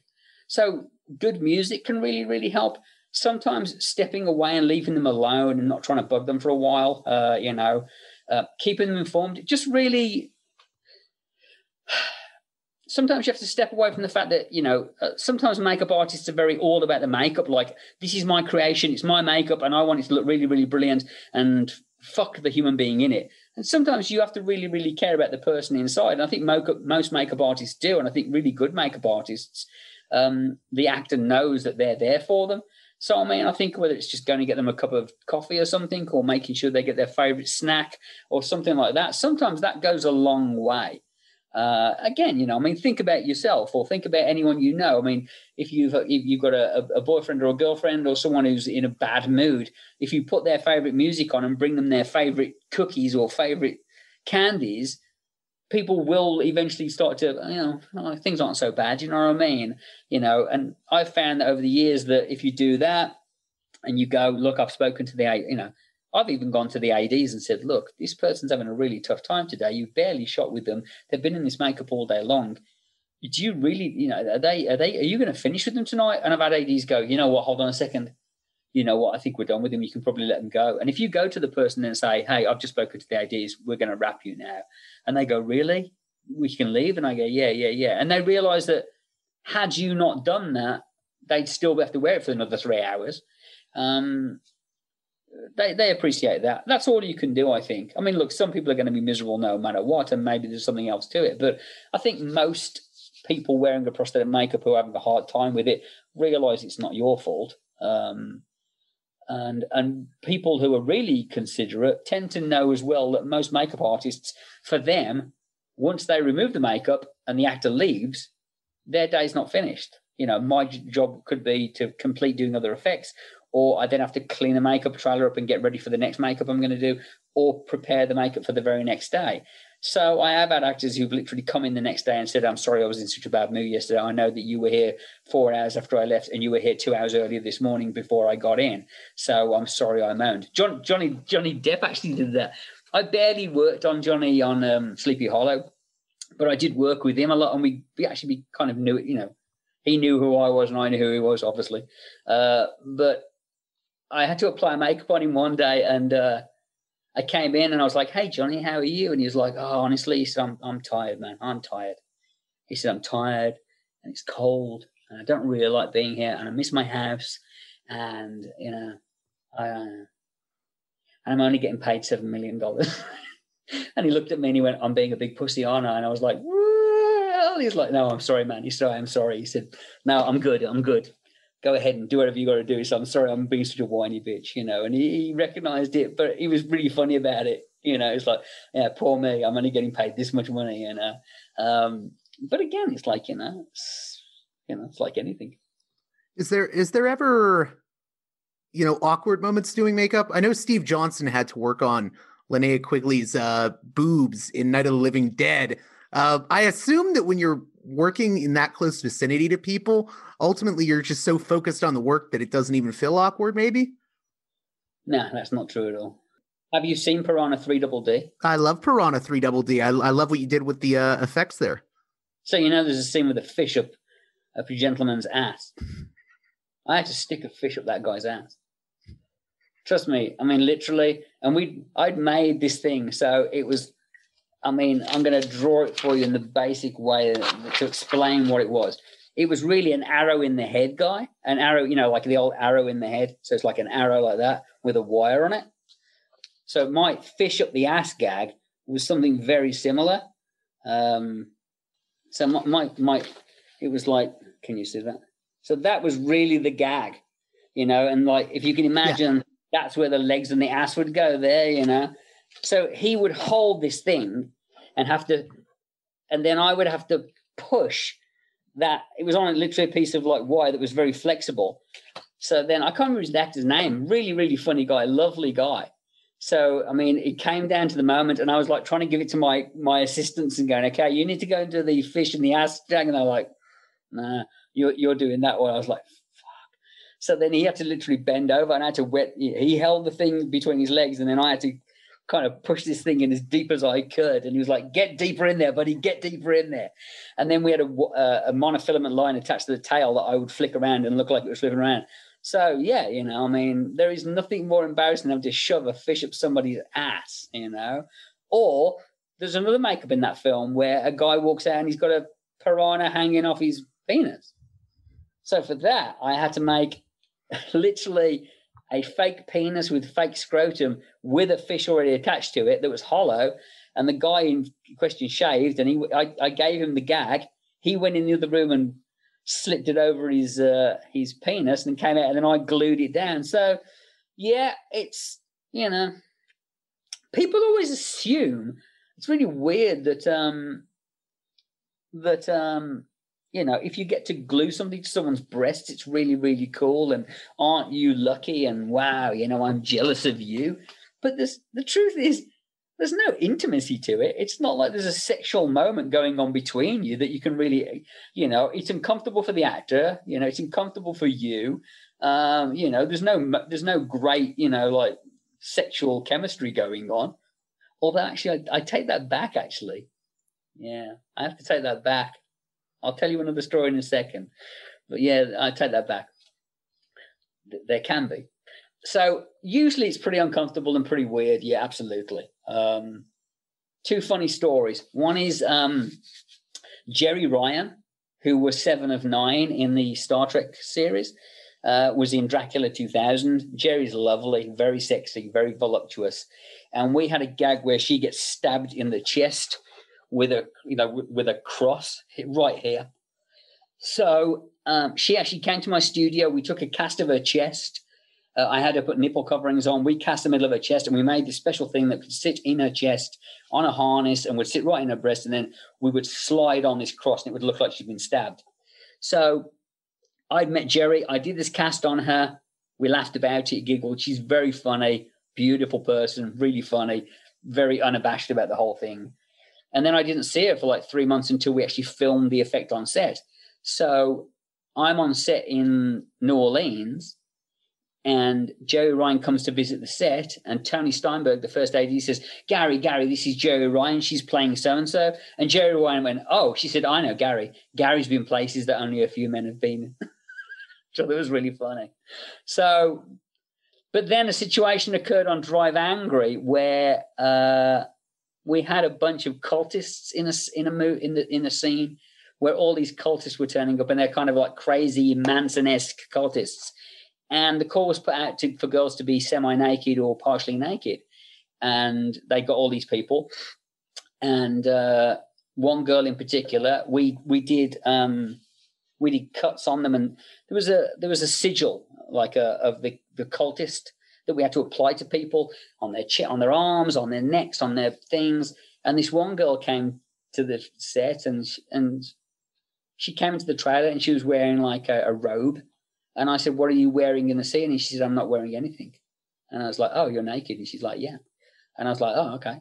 I said, "Where do you think we should put your tattoo? You know, your thing?" And she said, "I think you should put it right here." And she literally had it applied, you know, about 3 inches above her vagina. So I applied this thing, and she went away. And at the end of the night, she was kind of waiting. And I said, "What are you waiting for?" And she said, "Oh, I need to get taken off." And I was like, "Okay." And I was like, "Oh, one of the guys wouldn't take it off for you?" And she's like, "Well, I wanted you to take it off." And I was like, "Oh, okay." And then the next night she came back again, and she came straight to me, and she said, "I want you to apply my makeup again." And I had to apply it to her again in the same place. And she came back again the next night, and she said, "I'm not having anyone remove it but you." And by the third time I applied it, I realized there was something going on here. Like, we'd crossed over the threshold of it just being a makeup artist and a makeup guy applying it. And there was a bit of chemistry going on. And that chemistry grew and grew and grew until we how do you do it? Celebrated that chemistry. I can dig that. I can dig that. Yeah. No, and it went on and became a true celebration of the chemistry of that. But it was one of those situations where she was literally like, "Well, you've seen everything and you've handled most of it." She said, "We may as well just go to the next degree, right?" And I was like, "Oh, okay." So it did pay off in the end, I suppose. And she was very cute, and it was awful. It was an awesome situation. But she said, "You were very professional for the first 3 times." She said, "And I was literally, you know," she said, "I was putting it out there very strong." And I was like, no, I was trying not to be a sick, creepy guy. And she's like, "Yeah, but you're cute and I like you." And she said, so it was a weird situation. But so that one time it did bear fruit. And obviously maybe that's what happened with Steve Johnson and Linnea Quigley. Maybe, you know, they just kind of fell in love on a film set, you know. So it happens. I mean, Kevin Yeager and Catherine Hicks on Child's Play, I guess. Well, it's interesting you mentioned Drive Angry, because I haven't seen all of Patrick's films. I actually still need to see Drive Angry, but I loved My Bloody Valentine 3D. And I mean, I love the original, but some of the stuff you guys pulled off in that movie is just, aces. I met Tom Atkins because I'm here in Pittsburgh, and he does a Christmas Carol play every year. Oh, really? And it's interesting. Yeah, he plays Scrooge, and he plays a football coach in another play.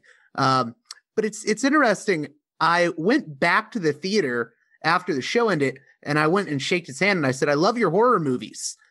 And he said, "Which ones?" "Oh, Halloween 3, Night of the Creeps." And he says, "Kid, you know what you're going to love? My Bloody Valentine 3D. It's coming out in a few months, so you get to see my jaw get ripped off." How did you guys do that? Well, what was really nice about I mean, My Bloody Valentine was a great time anyway. And I do have to say, it's a terrible shame because a few days ago, we actually lost the guy who played the miner, Chris Carnell. He died in a motorcycle accident. He was a lovely guy. It's a terrible, terrible shame. But Todd Farmer and Patrick Lussier wrote My Bloody Valentine. And they'd written certain various kills. But again, Patrick always tends to ask me what I think about kills and what can we do. And we really tried to embrace the 3D nature of that film. It was never like, oh, we're just shooting in 3D. It's like, let's really kind of like make it 3D, you know, and make the kills that way. So when we talk about pulling the jaw off, so I mean, it was Patrick's just one of those guys who,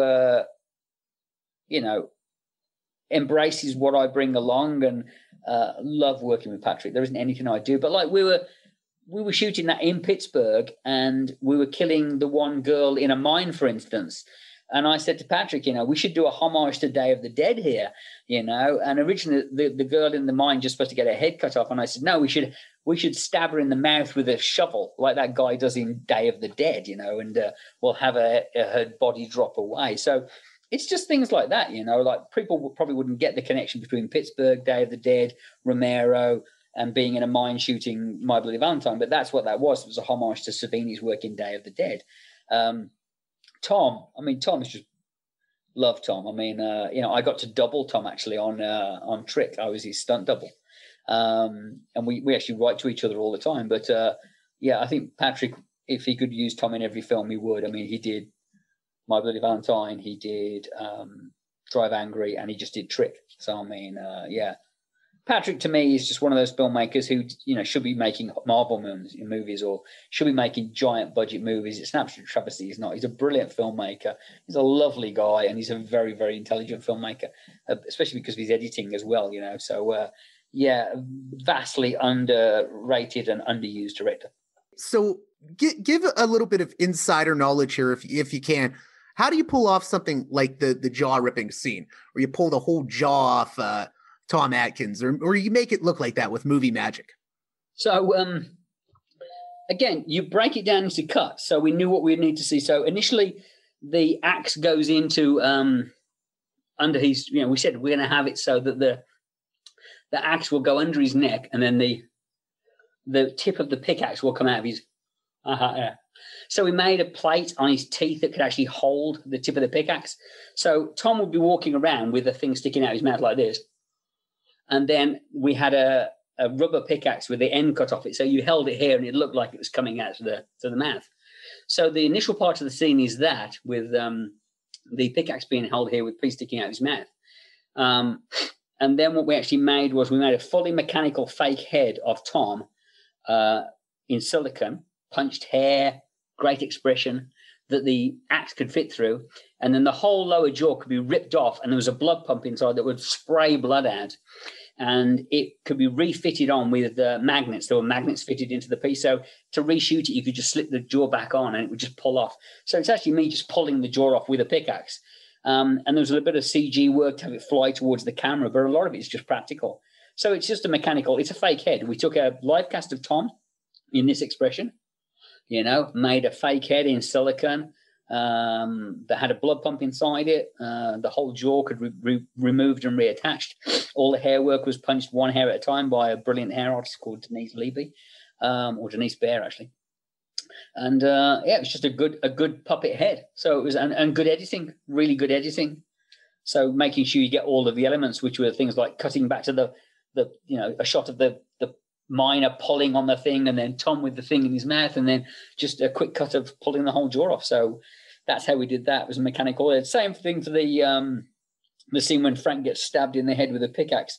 You know, we had a fake head of Todd that we could actually hit with a pickaxe, and then we had a makeup on Todd with a blood pump inside it that you could actually hold a pick on, and it would look like it was buried into his head. It's really just sleight of hand. It's movie making sleight of hand. You know, it's interesting too, because My Bloody Valentine was a 3D movie. Drive Angry was 3D. Piranha 3DD was 3D. Are you like the guy that sometimes the studio will be like, we need a 3D guy for makeup effects for this 3D movie because it's a little bit different than the other movies that we do? Oh, Gary, get in. No, I think all it was with Patrick. I think Patrick was the 3D guy for a while. I think because he'd done My Bloody Valentine 3D and had been so good, he became the 3D guy for a while. And again, I'm very lucky to be the attached to that coach sometimes and get pulled along with it. He's sort of your go-to guy, yeah. If possible, you're his go-to guy, yeah. Well, he very wonderfully described me as his horror muse. Recently, you know, which is lovely. And trust me, if I could only work for one director forever the rest of my life as a makeup effects person, it would be him. Yeah, he's just fantastic. Always have fun with him. He's very deviant. He's kind of a bit like Wes Craven in that. I only did one film with Wes, but Wes had a very mischievous sense of humor and very you'd never expect such devious ideas to come from such a mild-mannered guy. And Patrick's like that. He's soft-spoken, he's very quiet, yet he has this really, really mischievous kind of devious kind of sense of humor, and can come up with some really, really dark ideas that really surprise you. It's like, wow, where did that come from? But just a nice guy and always available. Like you asked me, you know, have I ever had to solve problems, you know, on the fly? He's one of those directors who can do that, where he doesn't, you know, if they say, look, the truck didn't arrive that we need, or the stunt people haven't turned up, or, you know, that location's flooded, he can always come up with a way of he's brilliant at figuring things out like that. And always very, very calm under pressure. I've never seen him barely ever, you know, lose it at all. A very, very calm guy. And that's why he's so nice to work with. Actors love him as well. And shares information and welcomes information. I learned a lot on how to behave as a director from him. Well, you and him both, now you can correct me if I'm wrong on this, but I think Patrick Lussier actually didn't start as, just a director. I think did he do DP work or director of photography work? He was an editor. He was an editor. He actually started on MacGyver. Oh, wow. He was the editor of MacGyver. Well, it's interesting because you both have ended up in the director chair at times. Do you think prior experience has been useful, the wisdom of prior experience before directing? I think editors especially make really good directors because they tend to be quite they're much more economic with what they shoot because they know they know they're going to cut it in their heads. Whereas a lot of directors will just shoot and shoot and shoot and shoot, because they're not exactly sure they're editing it. Whereas I think most editors, and that's what I learned from Patrick, was the art of the cut. I don't think makeup effects artists tend to make very good directors, really, because they're not coming from a world of story. Again, editors are used to having to try and maintain the arc of a story and stuff like that, so they think about that. That's what I've really learned. I don't think why I'm a better director now than I was. Again, I'm always learning and trying to pick this up, but special effects people or makeup effects people tend to just think about special effects and makeup effects.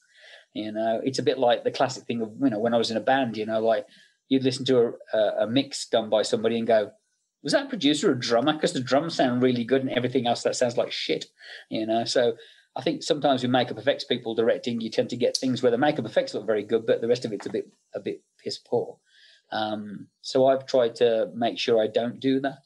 But what I've really learned more than anything else. But yeah, of course, I think I would say that any time that somebody's had a lengthy career in the film industry, then it's going to benefit them, whatever aspect of the job they go into. But I definitely think as a director, because even if it's just a situation where if you've done 100 films, I said this a long time ago, I never went to film school. I just worked on 100 films, and I worked with Rennie Harlin, Tim Burton, David Fincher, Patrick Lussier. So, there's my film school.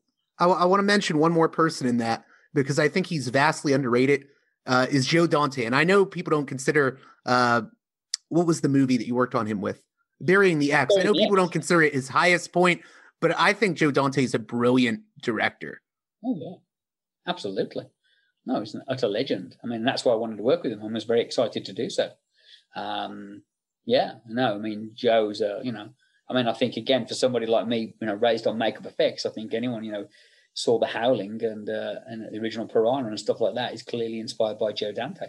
So, great honor to work with Joe, What's the greatest trick you learned from, whether it's Joe Dante or David Fincher or one of these directors? What's the greatest thing you maybe took with you when you did Hellraiser Judgment?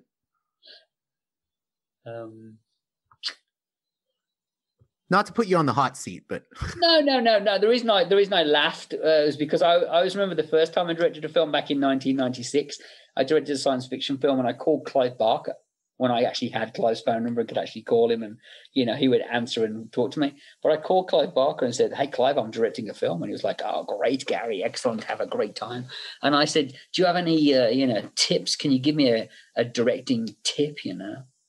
Is anything like a word of wisdom you can share?" And I was expecting him to say, think about your coverage, or, really examine the linear arc of your subjects, or really try to make sure you don't use a deus ex machina, or, always give a good introduction to your lead character. And he just said, shoes, comfortable shoes.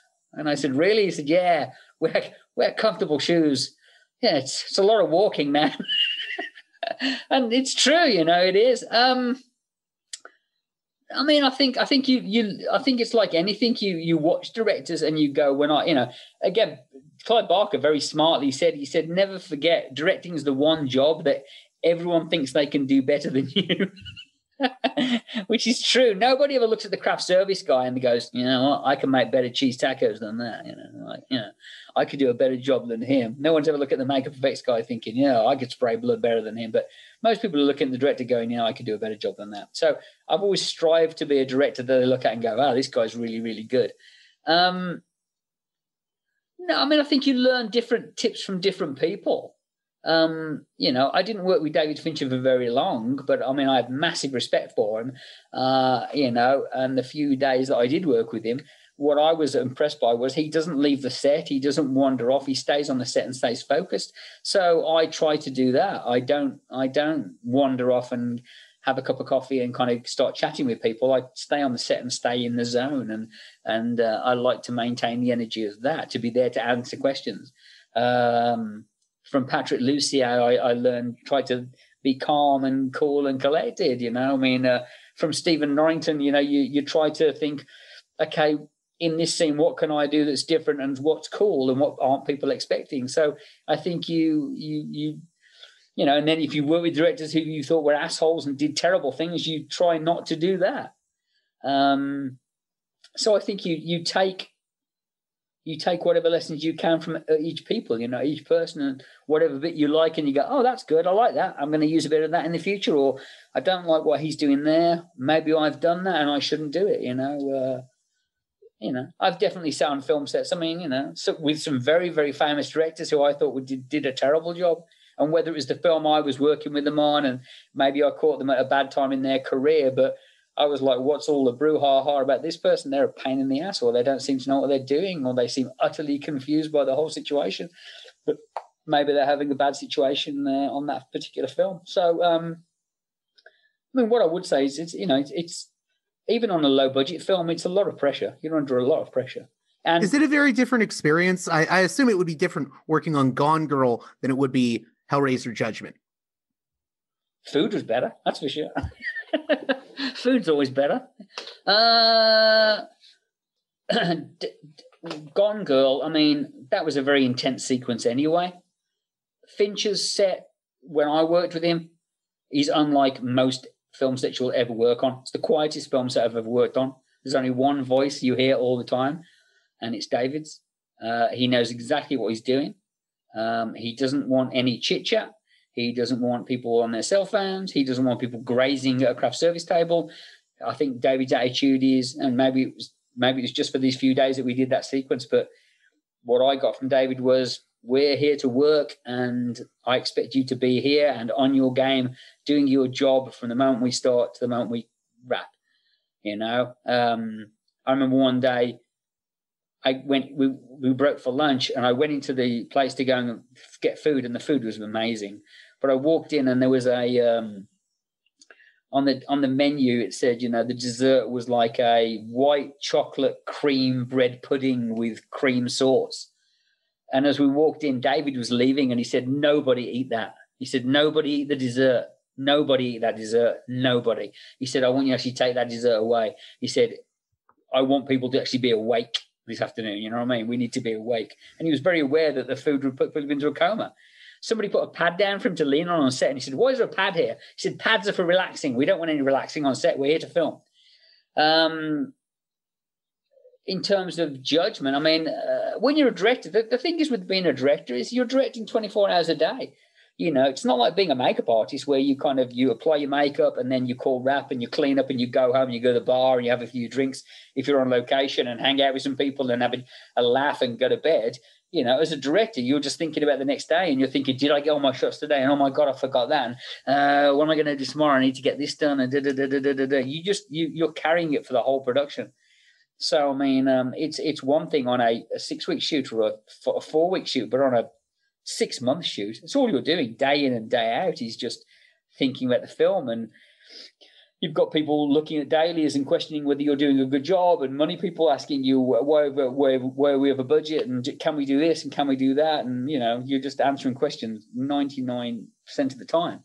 So was Hellraiser Judgment a longer shoot? Like I would assume it seemed like maybe it was done on a lower budget, tighter production schedule. No, yeah. $350,000 budget. Wow. Yeah, crazy low. I mean, I think we shot for 4 weeks, 4 or 5 day weeks. I mean, yeah, very, very small schedule. We originally had $400,000 in our budget, but the 2 weeks before, we were told we had to give $50,000 to Clive Barker for the rights, or to his people. So when that was $50,000 taken out of my budget, and trust me, when you've got a $400,000 budget, losing $50,000 is a big deal. But I had a great crew, and I was very well prepared. Very, very well prepared. Again, I mean, you know, there are people who say that, you know, directing is like going into battle, and that's not to detract from people who really go into battle. Something I could never do. I'm far too cowardly and have nothing but utter respect for people who actually put their lives on the line and fight. hand-to-hand or shooting people. But I mean, you are guiding 40, 50, 60 people every day and giving them answers and trying to get what you need to get done in a day. Because the truth is, if you don't get it that day, you can't go back and get it again. Not on a low-budget production. You can on a high-budget production maybe, but that's why I feel for the people on the Batman. You know what I mean? If they're getting shut down due to COVID or shut down to bad weather, it's very testing on you. It tends to leave people very wrought, and I can't imagine shooting under the haze of a pandemic. It must be a nightmare. Oh, no doubt, no doubt. I've already talked to a few directors who are working through the pandemic, and I'm like, wow, that's got to be intense. Well, I saw a picture of Matt Reeves, yesterday wearing 2 masks and a face shield and a hat, and I was like, wow, what a pain in the ass. I'm supposed to be directing a film maybe next year, and I just said, look, can we not just wait until the vaccine's out? Because I just don't want to be in that world. I don't want to have to wait while they fog the set and whatever has to get tested. I need to shoot, I want to be there to shoot, not to, go through medical procedures every hour and how we're going to do love scenes or crowd scenes and stuff like that. I'd rather just wait until there's a vaccine and we can just shoot normally. Before closing out here, I have to hit on one more thing. You worked on a lot of creature effects. You've done the Pumpkinhead movies, Feast, Piranha 3 Double D, we sort of covered. What's it like handling these? Oh, Mimic as well. What's it like handling these puppets, and what goes into that? Any crazy stories where things may go wrong? Or Yeah, there's loads of crazy stories. I mean, how much time have you got? Mimic was hard because it was physically quite demanding on me, because for Mimic 2 and Mimic 3, we built a puppet that was mounted above my head. So it was actually, we had height. So it was a full mechanical torso that I was worn on a back rig. So I would control its arms with my own hands, but the puppet was extended up here. And that weighed about 65 pounds, and I would have to wear that. So that was physically quite damaging. I'm actually having some back problems now, and I'm sure it's because of Mimic. Feast, if you ever watch the making of that, on Project Greenlight, there's a scene where I'm underneath the Feast creature, and we had sushi turn up one night when we were in the middle of filming, and everyone went off to go and get sushi, and I'm under the set holding the fucking creature, and all of a sudden it's like, why aren't we shooting? Why aren't we rolling? And people were going off to go and get sushi, and I was like, are we making a film or are we eating fucking sushi? What are we doing? Let's get the fucking film shot. Yeah, there are things that go wrong. Blood pumps I had a blood pump exploding on CANDYMAN. We were doing a blood gag where I was pumping blood and in a graveyard, and the blood pump exploded all over me, and I looked like I'd just been drenched in blood. And there were little things that happen. Sometimes a servo will break. I was doing a show in Canada. We had a mechanical alligator, and we were watching the monitors, and somebody said, wow, the alligator looks really dusty today. Look, there's loads of dust around its head. And I looked at the monitor and went, that's not dust, that's smoke. I mean, his head's on fire. And I ran in, and his head was burning, and one of the servos had a malfunction and was burning the rubber, and it was actually on fire. There were flames coming out of his head. So, I mean, there are things tend to, it's just all part of filmmaking. You got to keep your cool, I guess, in those moments too. Well, again, I mean, luckily, you can usually bullshit most directors and producers. David Fincher, you can't. David Fincher will know. I mean, I remember, the guys on Alien 3 tried to bullshit him a couple of times. And he was like, no, that's not true. He knows how to build things, so he knew. So, like Stephen Norrington, you can't bullshit Stephen Norrington either. He knows makeup effects, and woe betide you if you try to lie to him. You know what I mean? So, you got to pick and choose your moments. I mean, certain directors you could go, the inner gasket flange manipulator's broken on it. It'll be 2 minutes. We'll just take care of that. It's like complete baloney, horseshit. But someone like a Jim Cameron or a Stephen Norrington or a David Fincher will be like, there's no such thing as a flange modulator. You're lying. What's wrong? I'm trying to think. I mean, usually with makeup effects especially, it's just makeup's deteriorating, There's nothing worse than end of the day they want to do a close-up and they put the camera here for a close-up on the mouth, and and the director goes, I can see an edge, and you're like, dude, it's you know, it's 14 hours he's been wearing this makeup. What did you expect? You know, like, really? Do you ever have directors that think maybe we should shoot the close-ups first? Oh, no. But again, see, now that's a naivety of, makeup effects guys always want to shoot close-ups first. And as a makeup effects artist, when I first started, I would say that. Why don't we shoot the close-ups first? Now, having been a director, I know why you don't shoot the close-ups first. You know, nobody shoots close-ups on a scene first. You start wide and you work your way in. You know, that's the way it is. You know, that's just the natural way of shooting. You know, it would be crazy to shoot close-ups first. I mean, you could probably do a mouth shot first if you really wanted to. But generally, by and large, standard coverage is, you know, you start wide, get your wide shot, shoot the scene, and then you start doing coverage of all the bits and pieces, and you finish with close-ups. Especially when you're doing actors, because actors tend to, in the wide shot, they're getting the feel for the scene, and by the time you get close on them for their single, they've really got the dialogue down, they know where they're at, and they give their best performances because they've been doing it for a morning, you know what I mean? They've been doing the same dialogue all morning, so they've figured out the kinks and the ripples in it, you know, and really they've honed in their performances. Then they know the dialogue perfectly now, and you know, they're ready to rock.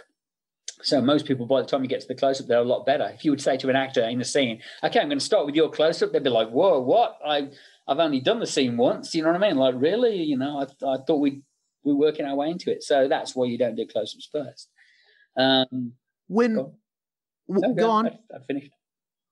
Oh, I was going to say, when you're doing the creature stuff, like Feast, creature design, does that mean that you get to design what the creature looks like? Or you given a storyboard, or? No, it's usually a description. Sometimes it's an elaborate description, and sometimes it's just the monster, you know. So it's like anything. You do designs, you do maquettes, you know, you pitch it to a studio. Sometimes some directors will be like, that's fantastic, we love it, Gary, you're the best. And some people are like, no, they can have bigger teeth, can have bigger arms. You know, if it's a Dimension film, it used to be, you know, hundreds and hundreds of designs, you know. Can we have the teeth from design 1A and the legs from design 26 and the feet from design, you know, like mixing it, like Mr. Potato Head trying to fit the creature together, you know. Sometimes they'll bring other designers in and they design something. Sometimes it's like, you know, you design a creature. The first design you give them, they're like, no. You do 25 other designs. They bring in other designers, and then they'll go, what was that design you showed us at the very beginning? And you show them number one, and they go, yeah, that's really great, actually. And you're like, fuck me, that's the first thing I showed them, you know what I mean? Some designs, I mean, the Angelique cenobite from BLOODLINE, I mean, we were just starting prep on that, and I came home one night, and my girlfriend was watching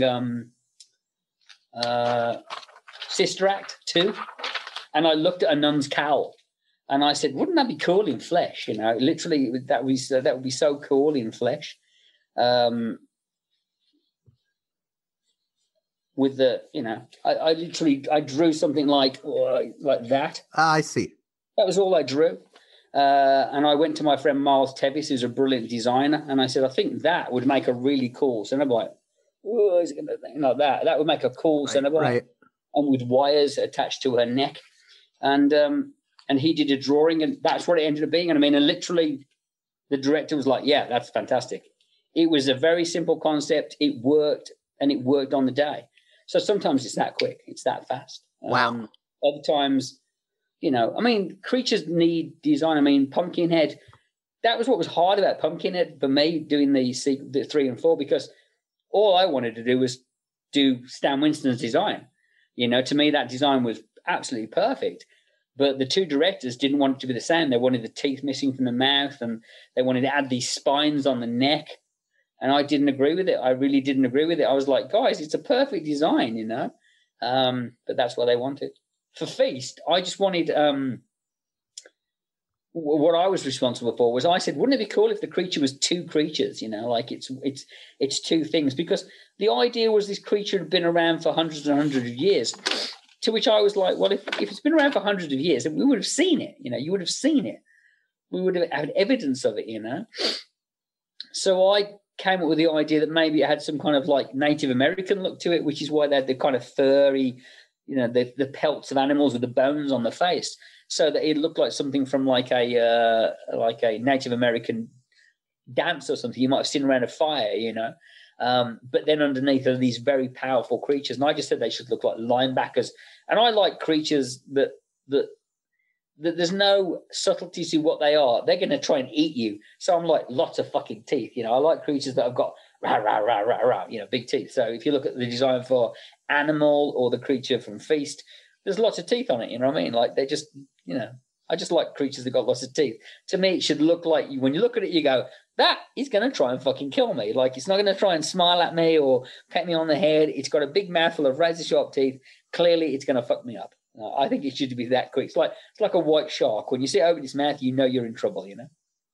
It's funny you mentioned Pumpkinhead, because I was just reading Pumpkinhead. I was just reading a top 10 list, the top 10 80s horror movies that are so bad they're good. And they listed Pumpkinhead, and I thought, how in any universe is that so bad it's good? It's just a good melodrama. If you're comparing it to like Citizen Kane or some high ambiguity drama, then maybe, I don't know, but they're two completely different types of movies. What do you think about the way people treat horror films, or how hard people can be on some of the films you've worked on? Oh, no, absolutely. I mean, I think there's definitely a snobbery towards horror films. I had a big fight with an AD on Exorcist at the beginning, a guy called Bruce Franklin, who basically, we were talking about Exorcist, and I said how Exorcist, the original, was one of the greatest films ever made. And he was like, oh, that's rubbish. You know, you can't say that. He said, it's, horror films are just garbage. He said, I'm only working with this to work on with Rennie Harlin. And I said, that's ridiculous. I said, horror films, I said, most of the best directors in the world have done horror films. And he said, that's not true. And I was like, you're joking, all right? I was like, you're talking horseshit. And he's like, no, I'm not. Horror films have got no credibility. And I was like, Friedkin, The Exorcist, Kubrick, The Shining, Coppola, Dracula, Oliver Stone, The Hand. I was like, do you want to keep going? I was like, Joe Dante, Sam Raimi, David Cronenberg. I mean, there's basically an entire generation of people that basically were brought up through the Roger Corman studio system. James Cameron, it's like, yeah, exactly. It's like, yeah, like any genre of film, I think what's good about horror films is that they allow directors to cut their teeth, no pun intended, I mean, again, a horror film, Spielberg, Jaws, for Christ's sake, and Duel. So, I mean, I think what's fun about the horror genre is, as a filmmaker, especially like people like DPs, you can do outlandish things and have fun with it. Me, I would never want to direct a romantic comedy. I've got no interest in it. I like directing fantastical, weird shit, you know what I mean? I mean, unless I'm going to do something really bizarre and strange, I've got no interest in filming that kind of stuff at all. I wouldn't imagine that Rob Zombie would like to make a robbery movie. I'm sure he likes shooting his weird images, That's what I'm into. But yeah, I definitely feel like there's a snobbery in Hollywood, and towards horror films. I think that's why people like Jason Blum kind of think it's hilarious that they're doing so well and making so much money off these films that have no credibility. I think even the horror movie fans can be tough on horror films. I mean, you've worked on a lot of sequels, and there's people that are like, oh, Hellraiser Judgment, it's just 7 combined with Hellraiser, and it's not even Doug Bradley. Like, it's a good movie. Oh no, horror fans are the most visceral of the lot, without doubt. I mean, I say this all the time. My friends produced a film called Trekkies many years ago, and they said we were thinking about doing a film on science fiction fans or something else. I said, you should do horror fans. I said, they're the worst. I said, horror fans are the most venomous, tear it down. But that's what horror is all about. I mean, you don't have, romantic comedy conventions. You don't have, heist movie conventions. You don't have, rom-com conventions. You have horror film conventions because they polarize audiences. And you can get horror fans arguing, you can put any movie and it will divide an audience 50-50. So the very most you can ever hope for is people to go, oh, to have somebody say they liked it. And what one person's favorite horror film is some people hate, and will scream, oh my God, I hate that film more than anything else. So, yeah, they're a vocal bunch. Absolutely. They're not, the only times they don't actually tend to, what I would say is horror fans are very vocal online and in comments online. But if you meet them in person, I've never seen them say anything nasty to anybody. This is where some horror actors get confused, I think, that they think the films they've done are the best in the world, because horror film fans tend to be very, very gracious at conventions and go, oh, I loved your movie. And if you're a convention person signing stuff all day long, and that's all you hear, and never hear any detractors, then you're going to start to believe this, you know what I mean? You know, Sammy Hagar once said it, about Van Halen. He said, look, I've never met anyone who doesn't like David Lee Roth more than me. He said, but I know that there are people who clearly love David Lee Roth more than me. Probably people who've told me that they love me more than David Lee Roth. But they wouldn't say that to me. Why would you? No one's going to walk up to Doug Bradley and say, oh, Mr. Bradley, please sign this for me. By the way, I really like the guy in Judgment. You know what I mean? They wouldn't say that. Same as they wouldn't walk up to Paul Taylor and say, hi, I really love you, Mr. Taylor. Can you sign this? But I much prefer Doug Bradley. You were a poor second. They're going to tell him he's the best and that they loved him. You know what I mean? It's the way it is. Same as I'd be very surprised if I was signing something, if someone would, if I was signing something for people and maybe people were getting something signed, that one person would push past and go, oh, you're Gary Tunnicliffe. Judgment sucked. Maybe they would. I've never had it. I've never had anyone walk up to me directly and say they thought my film was lousy. But I mean, I know there are people out there who think that, So I have to admit, from one horror fan to another, the only part of this interview that has disappointed me is finding out the first movie I named when you came on, Ginger Snaps. And yes, that is my favorite werewolf movie. I don't care. I love The Howling. I love American Werewolf in London, but Ginger Snaps just does it for me. And I wanted to talk about it, and you just sort of shot it down. You were like, I didn't really do much with that. I didn't. I was up in, what was I doing in Canada? Well, it says on IMDb that you were the makeup effects sculptor. I don't know what that means. I sculpted one stage of the makeup. The only thing I ever remember really, really doing for Ginger Snaps is Paul Jones, who is somebody I've known for a long, long time. He designed the werewolf, which I'll be honest with you, and if Paul's watching this, I don't think it's a very good werewolf. I've never thought, I don't like the snick sniffles thing. I've just never thought it was a very good design for the werewolf. But I remember vividly sculpting the makeup for the second stage when she's infected, when she's becoming the werewolf. And I did this eye thing like that, where it went into her eyes here, like it started here. That was my contribution. I remember sculpting that and Paul going, oh, that's kind of cool. And I said, yeah, it'd be cool to do a thing going like a tear ducts have got long. So really I was involved in the makeup, but I was there painting on, I think he was doing effects of the series, or something like that, or Earth Final Conflict. And I knew Paul, and he said, come up and would you help out? So that's all I did. I went up, and then I remember Sean Harrison and Kate Hill were over there sculpting this werewolf creature. And I like werewolves that are bipeds. I just think werewolves are cool as bipeds.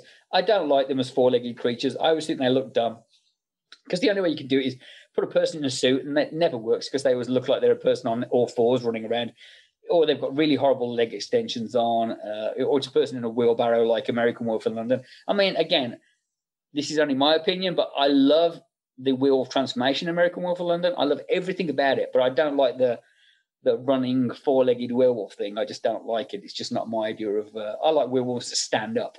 Everything from Curse of the Werewolf to The Howling to... I just think werewolves are cool as bipeds, you know what I mean?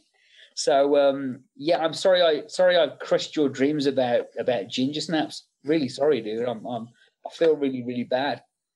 But I think, I've only seen the film once, but it seems to me what everyone really gravitated to that movie was the kind of the teen angst in it, you know what I mean? That was what really everyone really dug. Yeah, definitely. It's very story oriented. Yeah, which is cool. Which is where the best horror films are, I think. Yeah, I should have worked on Dog Soldiers because the company I was involved in, Image Animation, they did Dog Soldiers. I thought those were cool werewolves. One of the coolest werewolves I ever liked was the one that Dave Elstein did for Waxworks, the original Waxwork. I always thought that was a really good werewolf in that. You worked on the sequel to that as well, right? Yes, I did. Yes, I did. But again, I was barely doing anything. I was like a tech in the lab, you know what I mean? Stephen Norrington worked on that as well. Stephen Norrington, yeah, he did the mechanics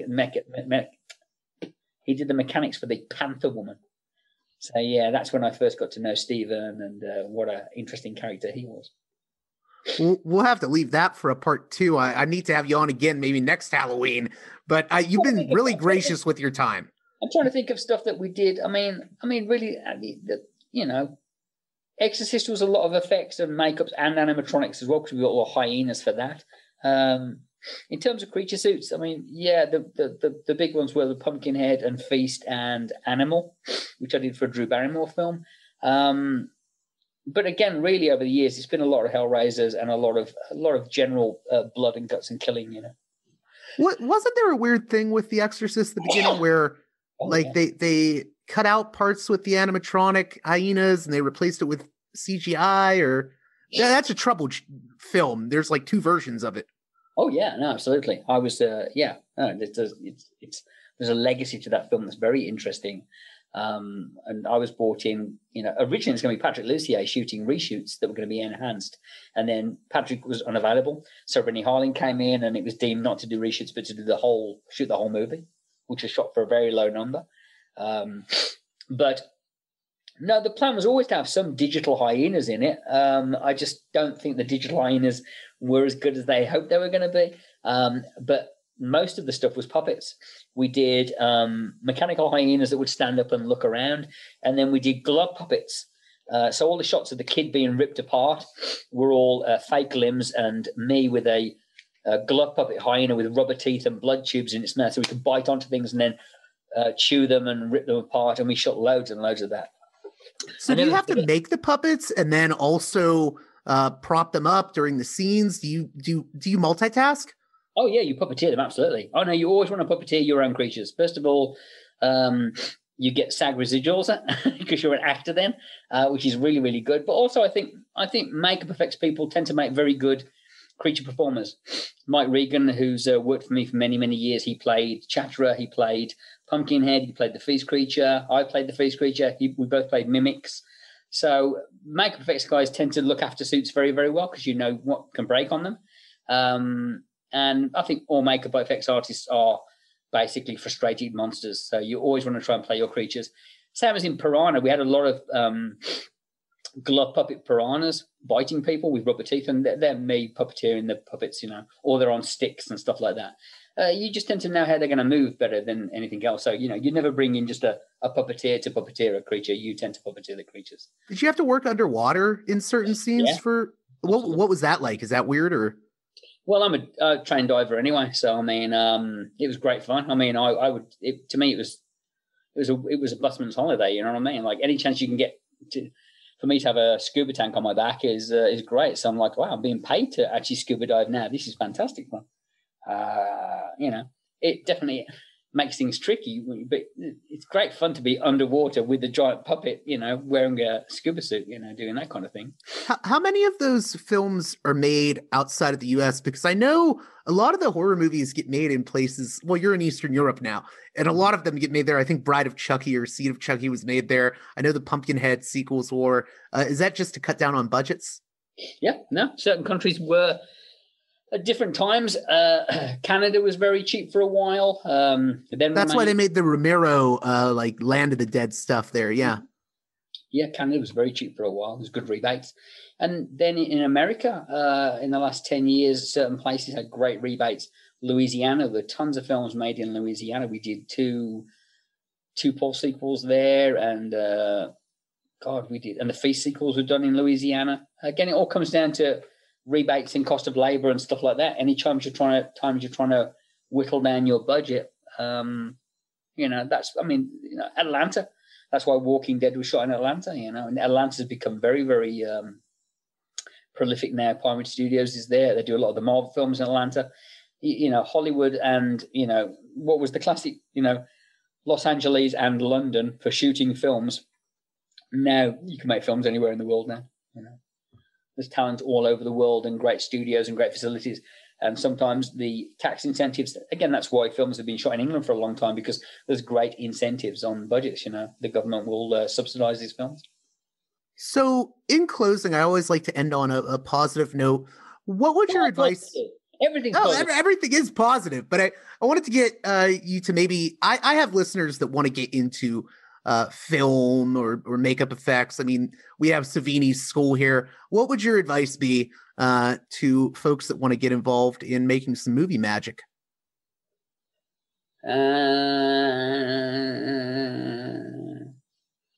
Honestly, learn computer graphics. You know, learn ZBrush, make creatures in the computer. You know, you've got much more of a chance of being able to earn a very nice living doing it that way. And then you could make creatures in your garage on the weekends if you wanted to for Halloween and for stuff like that. Because the reality is that it's going to go more digital in the future. And there's going to be more work for you.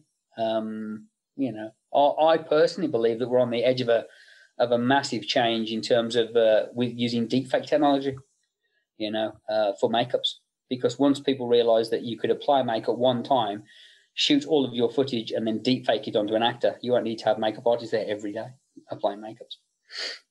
Yeah, I've seen some deepfake stuff, and I just look at it and I'm like, whoa, this is like kind of creepy to me. How you know they can put Nicolas Cage's face on Danny Tanner from Full House, and it looks pretty decent. No, and the thing is, what you have to realize is the way it looks now is the worst it's ever going to look. You know, it's only ever going to look better and better and better. So if you imagine a situation where if you were to take, say, Charlize Theron as Megyn Kelly in Bombshell and be able to take that look and put it on Charlize Theron in an Alien movie, then you've just gotten rid of the fact that you don't need to have a makeup artist there applying the makeup every day. And what's also really interesting is deepfake technology, unlike face replacement or CGI kind of like face building like the Grand Moff Tarkin character in Rogue One. Is it Rogue One? Yeah, Rogue One. Yeah. This deepfake technology is software AI. You know, it's a learning technology, so you don't need to monitor it. You just let the computer do its own thing. So I would say for people wanting to get into it, if you want a lengthy, long-time career, then you should start studying ZBrush and CGI, you know, learning to do, you know, learn After Effects and stuff like that, and your computer learn how to do deepfake and stuff like that, because I understand that people want tactile. I want to make creatures, I want to make monsters and all that. It's like, well, what you want and what's going to change. I mean, look at the way filmmaking's changing already with things like The Mandalorian, when the way they're shooting in the volume. You know, think about it. Let's go and shoot a film, you know, in New Zealand. We're going to take 200 people in trailers and trucks and ship them all out into the middle of the wilderness in New Zealand to shoot a waterfall sequence. Or are we going to have it all done on a stage in Los Angeles on a giant volume screen? You know what I mean? And if it looks as good as The Mandalorian looks, then why would you need to go anywhere? And it's only going to get better and better and better, to a situation where, I mean, I don't know if you saw the making of The Lion King, but when you saw Jon Favreau and those guys wearing, you know, Oculus headsets basically and doing, you know, walking around a virtual set while sitting in a room, it's scary. That's where it's going to go. So if you're 22 years old and you want to get into the film industry, I wouldn't suggest you're learning about making prosthetic creatures and monsters. I'd suggest you should, you know, look at your computer. Fair enough. I mean, that's almost sorrowful way to end it in a way, because I think people love those practical effects. But I guess what projects do you have? They do. But at the same time, you know, like, you know, I mean, you know, it's, look, I love creature effects, I do, but the truth is, you know, you get a puppet on set, and it's like, oh look, puppet, it's attacking somebody, and you're locked off onto a situation, or it's a guy in a suit, and you clearly know it's a guy in a suit. It's a very nice guy in a suit, but it's still, look, that's a guy in a suit, right? Maybe you stretch out the legs a little bit, make them longer and all that, but there's a certain point where CGI guys will say, look, if we're going to stretch his legs and stretch his arms, we may as well just build the whole thing in the computer, you know, and It is. I mean, I think there's still a blending of the technologies, but it's only ever going to get better and better. I mean, there's a lot of misunderstanding in CGI where people see things and people go, oh, man, it looks so computer-generated. That fucking sucks, dude. It looks awful, man. And it's like, yeah, there's a lot of creature effects where you watch it and go, dude, that's a fucking really bad puppet, right? You know, I mean, like, you know, that's a lame-looking, you know, rubber head, you know. I mean, I don't think anybody looks at the end of Total Recall and says, that looks just like Arnold Schwarzenegger going, you know, it's a good puppet for the time, but it looks a bit lame now. You know, and I've seen people on set with those things like da-da, and the producers are like, really? That's what we bought? That's what we paid for? That looks like shit. So So it's, CGI is, I always say it's like, CGI is like hair plugs, like hair transplants. If it's done really, really well, you can't tell. If it's done badly, it's very, very obvious. Well, I mean, the other thing is sometimes it's necessary. I always love that story from the set of Jeepers Creepers where they said real crows would not perform, so we had to get CGI crows. Yeah. No, it's true, and CGI, there's a lot of stuff that we see now in movies that people don't even realize is CGI. You do realize all that background. Like you watch the VFX breakdowns for something like The Shape in the Water, and everyone's like, oh, well, the creature, right? And it's like, did you see how much set enhancement they did on that? Adding lights and streets and everything else. And people have no idea. It's like, that's brilliant, beautiful set work. Or something like The Girl with the Dragon Tattoo. It's like, that was shot in the summer in Sweden, not in the winter, It's like beautiful CGI snow flurries and all that kind of stuff. Or the motorcycle sequence, which is all CGI. When it's done well, it's brilliant, And sometimes it's just a question of money. You watch something like the Avengers movies, you can't honestly tell me that you could do that with creature effects, you couldn't, I mean, you look back at what Steve Johnson was trying to build for the Hulk and you see it and you go, oh, look at that, and there's a big giant Hulk puppet going, and you go, yeah, it's really cool, but would it have worked? You imagine trying to film with that thing? You'd have to kind of like really pick your shots, and it's on a big motion base. You have to push it around, and you'd never get shots of it running around. It's like the only way to do something like that is CGI. I mean, that's why, to be honest, we've seen such a huge domination with the Marvel movies, because I think it took years for technology to catch up with what you could do, in a Marvel comic. You only have to look back at the 1970s Spider-Man movie, with Patrick Duffy, kind of like, and a big cotton web flying out, or a guy running up the side of a building. And it's like, the only way to do it is CGI. It's the only way to physically do it. All the great makeup effects in the world, I'm going to fix that. Now, don't get me wrong. There are certain things that makeup effects is brilliant for. Walking Dead, great zombie movies and stuff like that. Fantastic. Low budget horror, it's perfect. But I mean, it's definitely, I definitely don't think we'll see something like, or we're definitely getting further and further away from it, building giant mechanical Godzillas or giant mechanical dinosaurs for Jurassic Park. And it is sad, undoubtedly. I mean, I've been lucky enough to work in a few shops where you have these things and you look at it and you go, look at that, that's amazing, beautiful technology and great artistry and engineering, and you can see genuine life in these creations. But it's tethered to a thing on the floor, or it can only move around in a certain shot, whereas, there is no limit to what CGI can do, no limit at all. And it's only ever getting better and better and better. It gets better all the time. I mean, that's the problem really, is that CGI that you thought was so good 10 years ago, looks really bad now. I was talking about this the other day about Spider-Man. I mean, I still think Spider-Man 2 is a fantastic film. Really, really good. Great story, great villain. Everything about that Spider-Man movie is pretty much perfect. And I remember at the time thinking the CGI was amazing. You go back now and look at it, and the CGI is a bit ropey. It's just not as detailed. I mean, it's still very, very. It still works, but I would love to see the train fight sequence done with today's CGI. Because I'm sure it would look even better. But pretty fucking good at the time, but that movie is a really damn good Spider-Man movie. Well, I would concur on that. Gary J. Tunnicliffe, I want to thank you for coming on Parallax Views. If you could, how can my listeners keep up with your work, and do you have any future projects? Let me say one thing. As an upbeat, I would say the one thing that you should be upbeat about, though, is when I grew up, to be a filmmaker, you had to, everyone started off making 8mm films.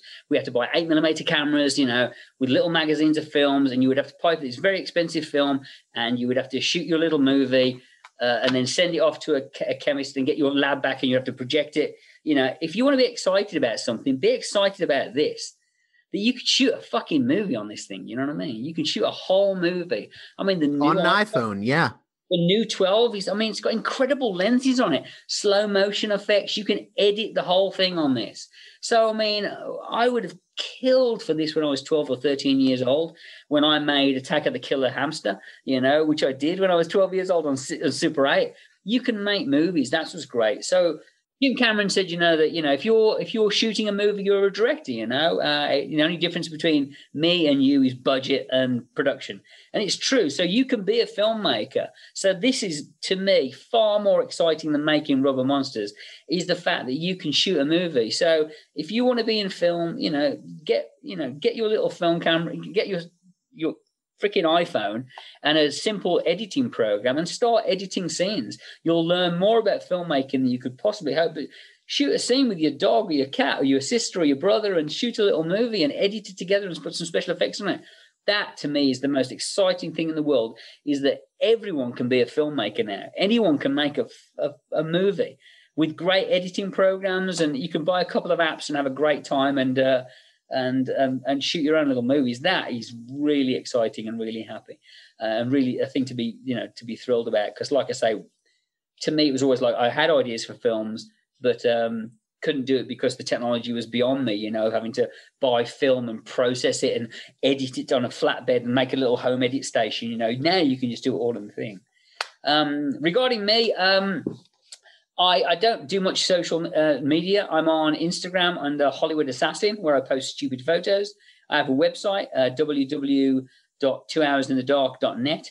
But I am doing a thing just recently started for Midnight's Edge, who do podcast on YouTube, and I'm kind of guesting on there. They do a live in the morning thing every Monday, Wednesday, and Friday, 9 a.m. on LA time, and I'm on one on Friday, but I'm starting to do that quite regularly. So tune into Midnight's Edge, and you might see me waxing lyrical and talking utter nonsense for hours on end about film and effects and my opinions on Hollywood and stuff like that. Well, hey, I have to thank you again. This has been a really great episode, and you were very gracious with your time. So thanks again, Gary.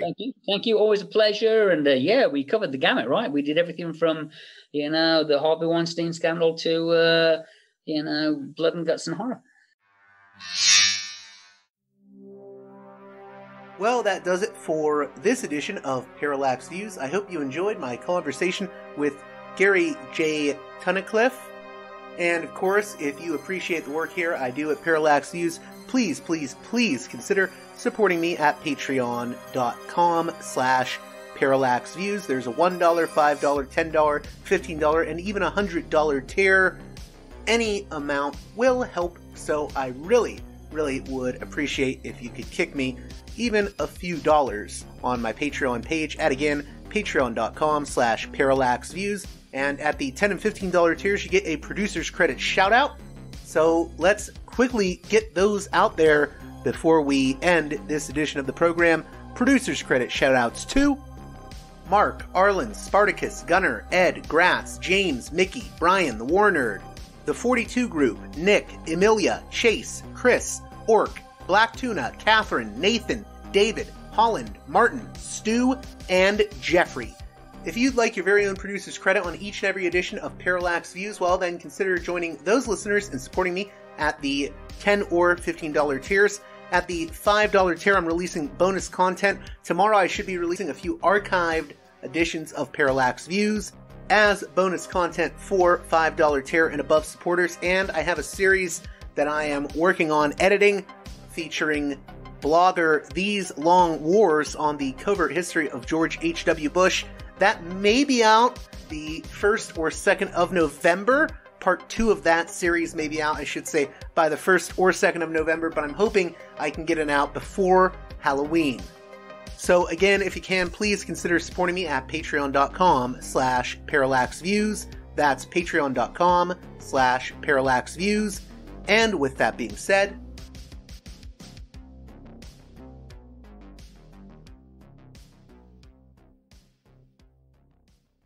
until next time, you've been listening to Parallax Views with Parallax Views. To Parallax Views with Parallax Views.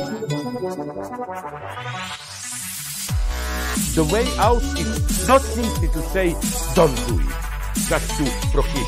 It's nothing else. if we don't do it, others will be doing it like crazy.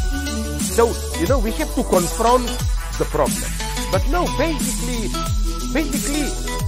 I know of the great anxieties, problems, new forms of control, but it's also new forms of freedom.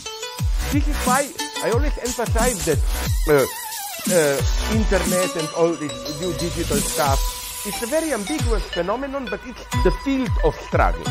New forms of enslavement, but at the same time, new incredible forms of freedom. We have to accept the fight, with no nostalgia for old, allegedly more authentic communities or whatever. I'm not afraid. I'm not afraid. I'm not afraid. I'm not afraid.